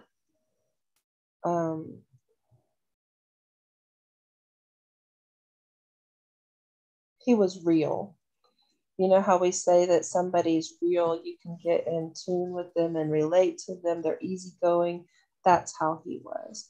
And I felt like I was with him just for a while, or short. I only felt like I had been there maybe 20 minutes, not very long at all. But when I came back, nobody was around me. And I was by myself, and I was just like, ooh, this is weird. Why did they leave me?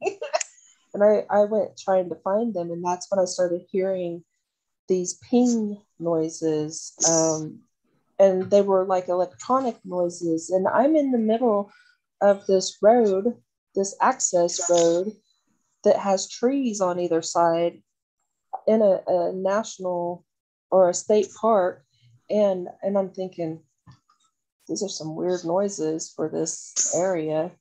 And then I started hearing like a heavy breathing, not like a perverted heavy breathing, but like a just, somebody that was active, and I could hear their breathing. I was like, oh. And I was just like, once I had tuned into the elder's energy, I didn't have to be where he was. I could still talk to him because now I know that station. and so I was like, hey, what's going on around me?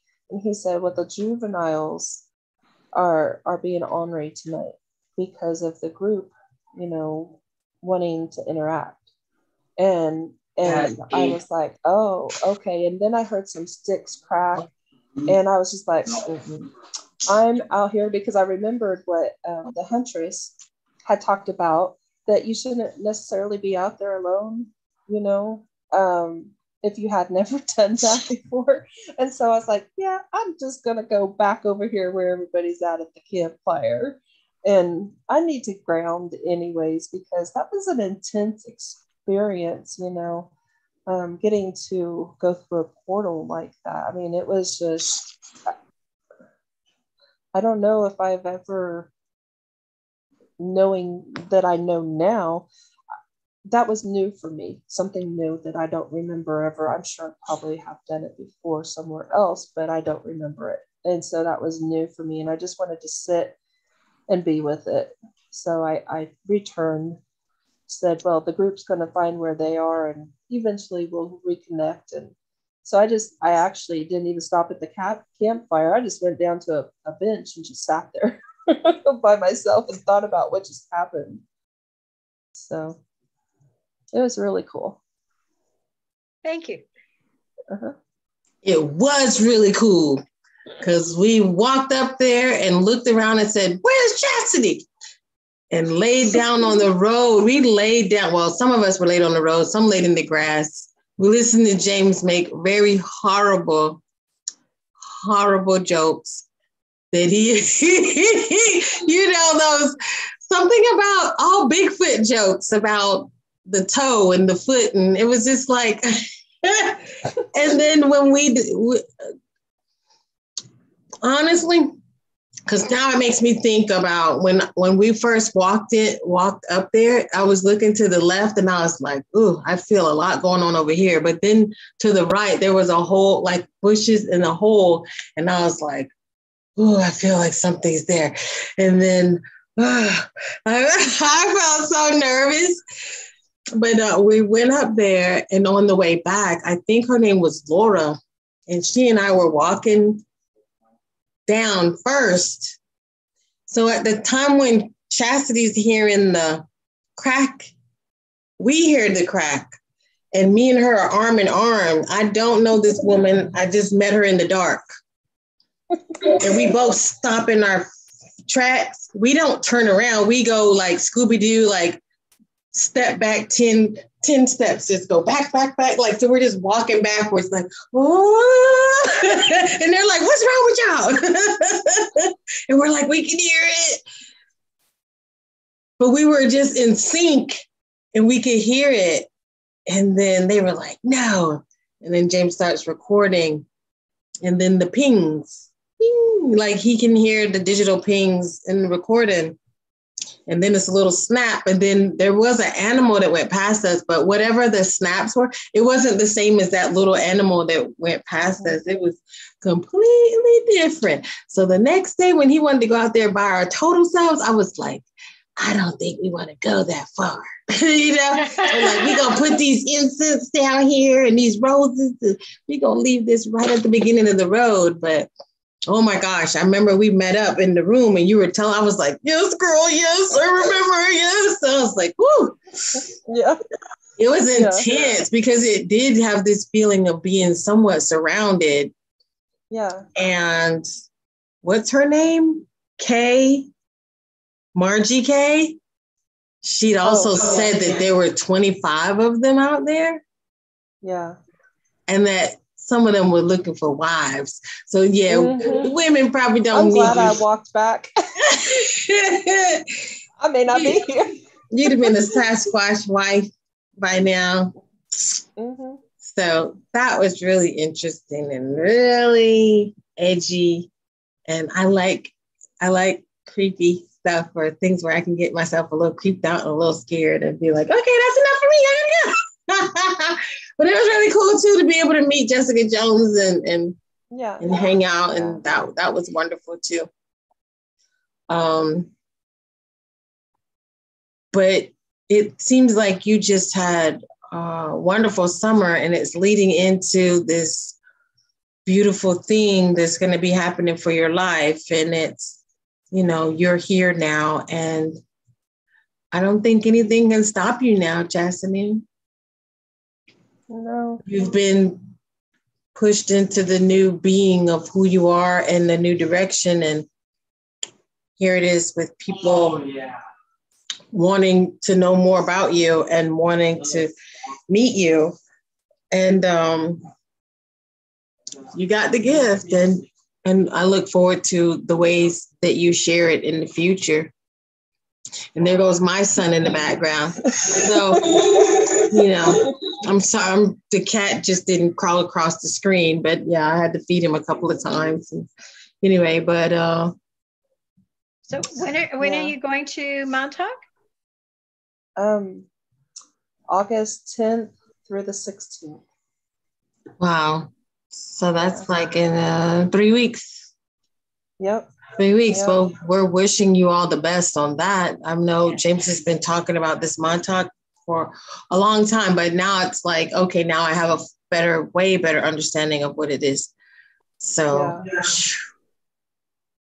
expectations or no, you're going to meet some really cool people from different countries and different parts of even the United States. That's always, that's going to be great. Just like our trip to Illinois was absolutely amazing. So, And Terry? It was nice to meet you, Terry. Well, it was lovely to meet you, Chastity, and I'm looking forward to hearing about your adventures in August. Yeah, most definitely. Most definitely. Come back and share with us if you can. Yes, okay. For sure. You don't have a website yet? No, not yet.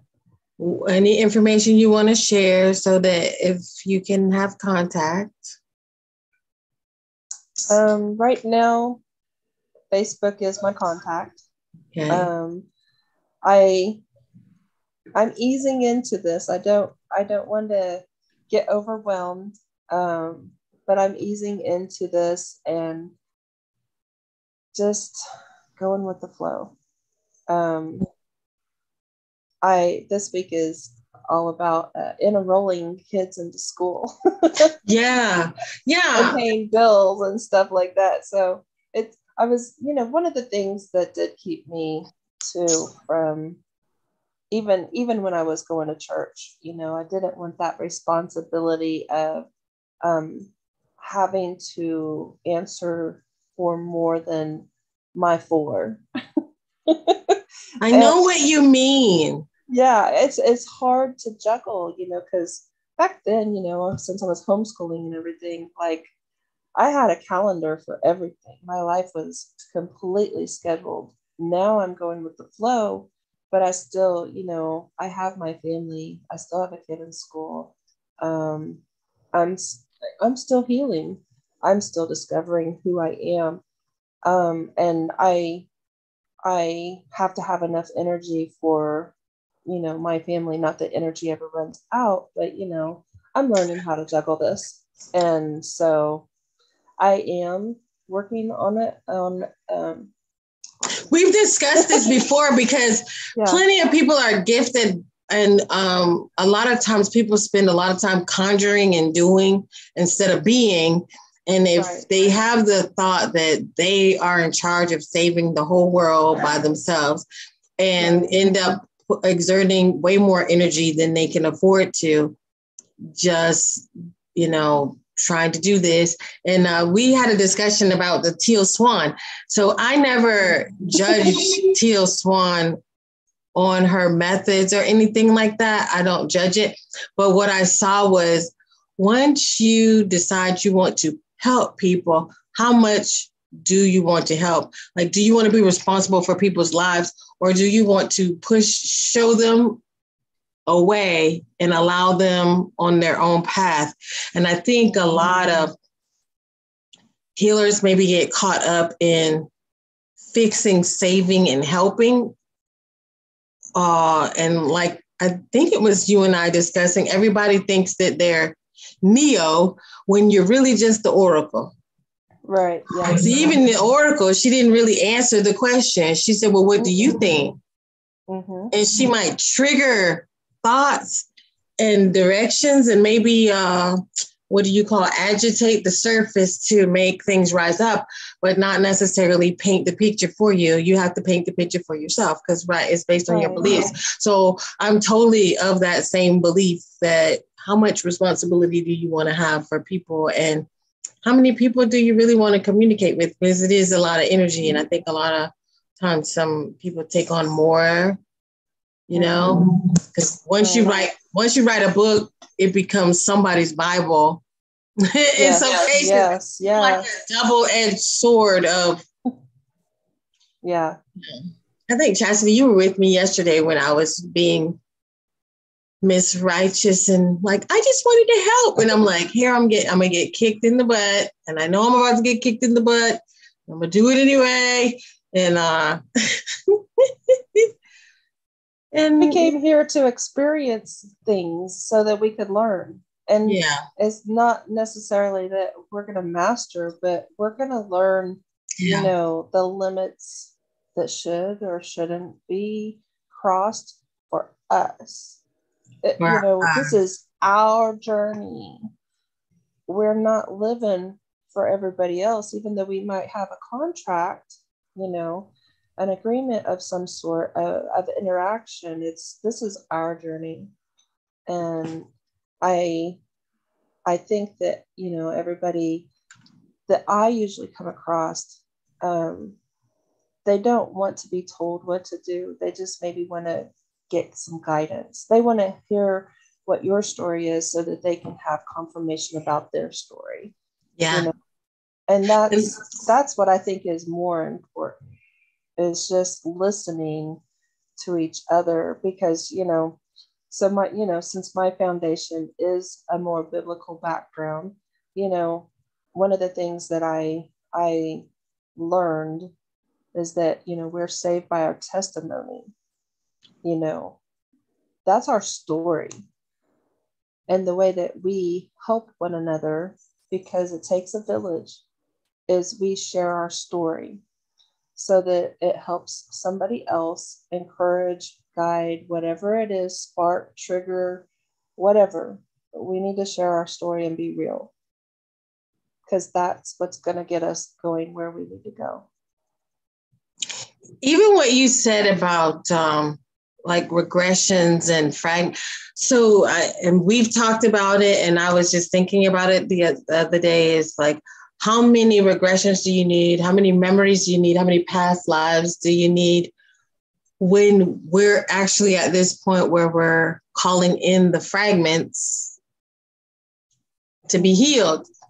Now, some of those regressions can help you understand that, okay, this reality that we're talking about, these things that we're talking about, this paranormal, this quantum entanglement, that all these things really are real. So it helps confirm the reality that, yes, this really is happening. And just like we say, now that I know what I know, let me call in the fragments and begin to heal and integrate all this, so that all the information that I've taken from all these lifetimes can help me live this lifetime the best. Not that I always need to predict the future.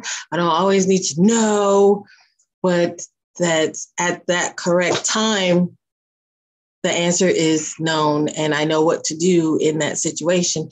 And so I think that's why I really enjoy talking to you, because I'm like, yes, you are so, Chastity is not like, I can't wait for this to be over, or I can't wait for the Federation to call, or, that's how we get addicted to buying certain crystals and devices. Like, we got to have all the devices and got to have all the crystals and we got to know all the formulas.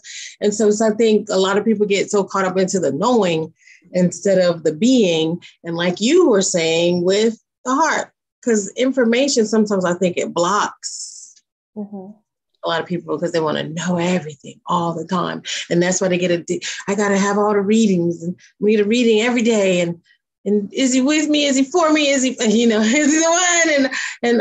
And stuff like that. But I feel like you're just so grounded in yourself. And I think you're just amazing. So thought I'd say that. And I just like talking to you because it's just like you say things. I'm like, yeah, that's right. Yeah. Like, I think, resonance. When we start putting everything together and realizing that these are just modalities, these are just tools, these are just belief systems, these are filters, all these words that we use. What it comes down to is we're learning to trust ourselves. We're learning to love ourselves, period. Yeah. And eventually we're going to break off all these training wheels and we won't need any of them. Yeah. But it's wonderful. It's wonderful to talk to you. Terry, I don't know if you had any more to say. No, I've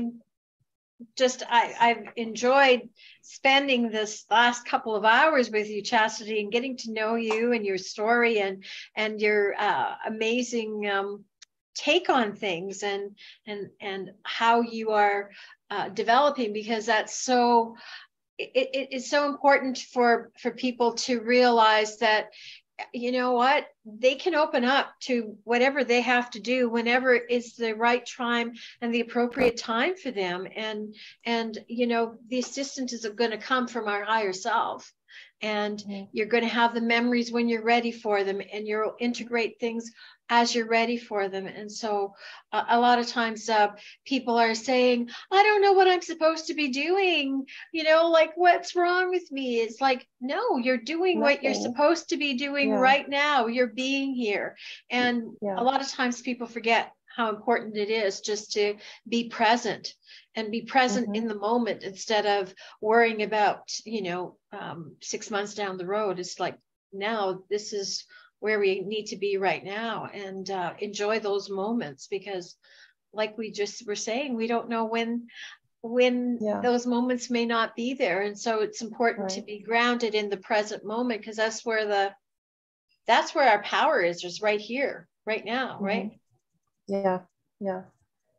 You think about a puzzle, and you're putting a puzzle together, and you've got 20 to 30 pieces of the ocean, but there's 20 to 30 pieces of the ocean, and if one of them's missing, you have a hole in your puzzle. So sometimes it's not that you're not special, but you're special where you are. Exactly. Yeah. You don't have to be all the things all the time. Nope. Yeah. I love that. We're all entangled. We're all part of the whole, and each one of us carries a light, like you said. Like that. We are a piece of the puzzle, and so sometimes those pieces haven't come together yet. So we're just holding on to filling in that piece. When it's there, it will come. Yeah. Well, we will say good evening or good afternoon or whatever time you're watching, and say thank you. Give us some thumbs up, share, leave your fingerprint. That's what I like to say. And definitely, if you have any questions, put them in the comments or feel free to reach out. But, just let us know what you think and how it resonated. And our links for Terry and I are in the description. And we'll talk to you really, really soon as we continue to fly through the galaxy and pick up more people and find out what in the heck is going on in their part of the world. So thank you so much. We're gonna put the puzzle together. Piece Yes. by piece. Piece by piece. Yes. And thank you. And good night. Good night. Thank you. Good night.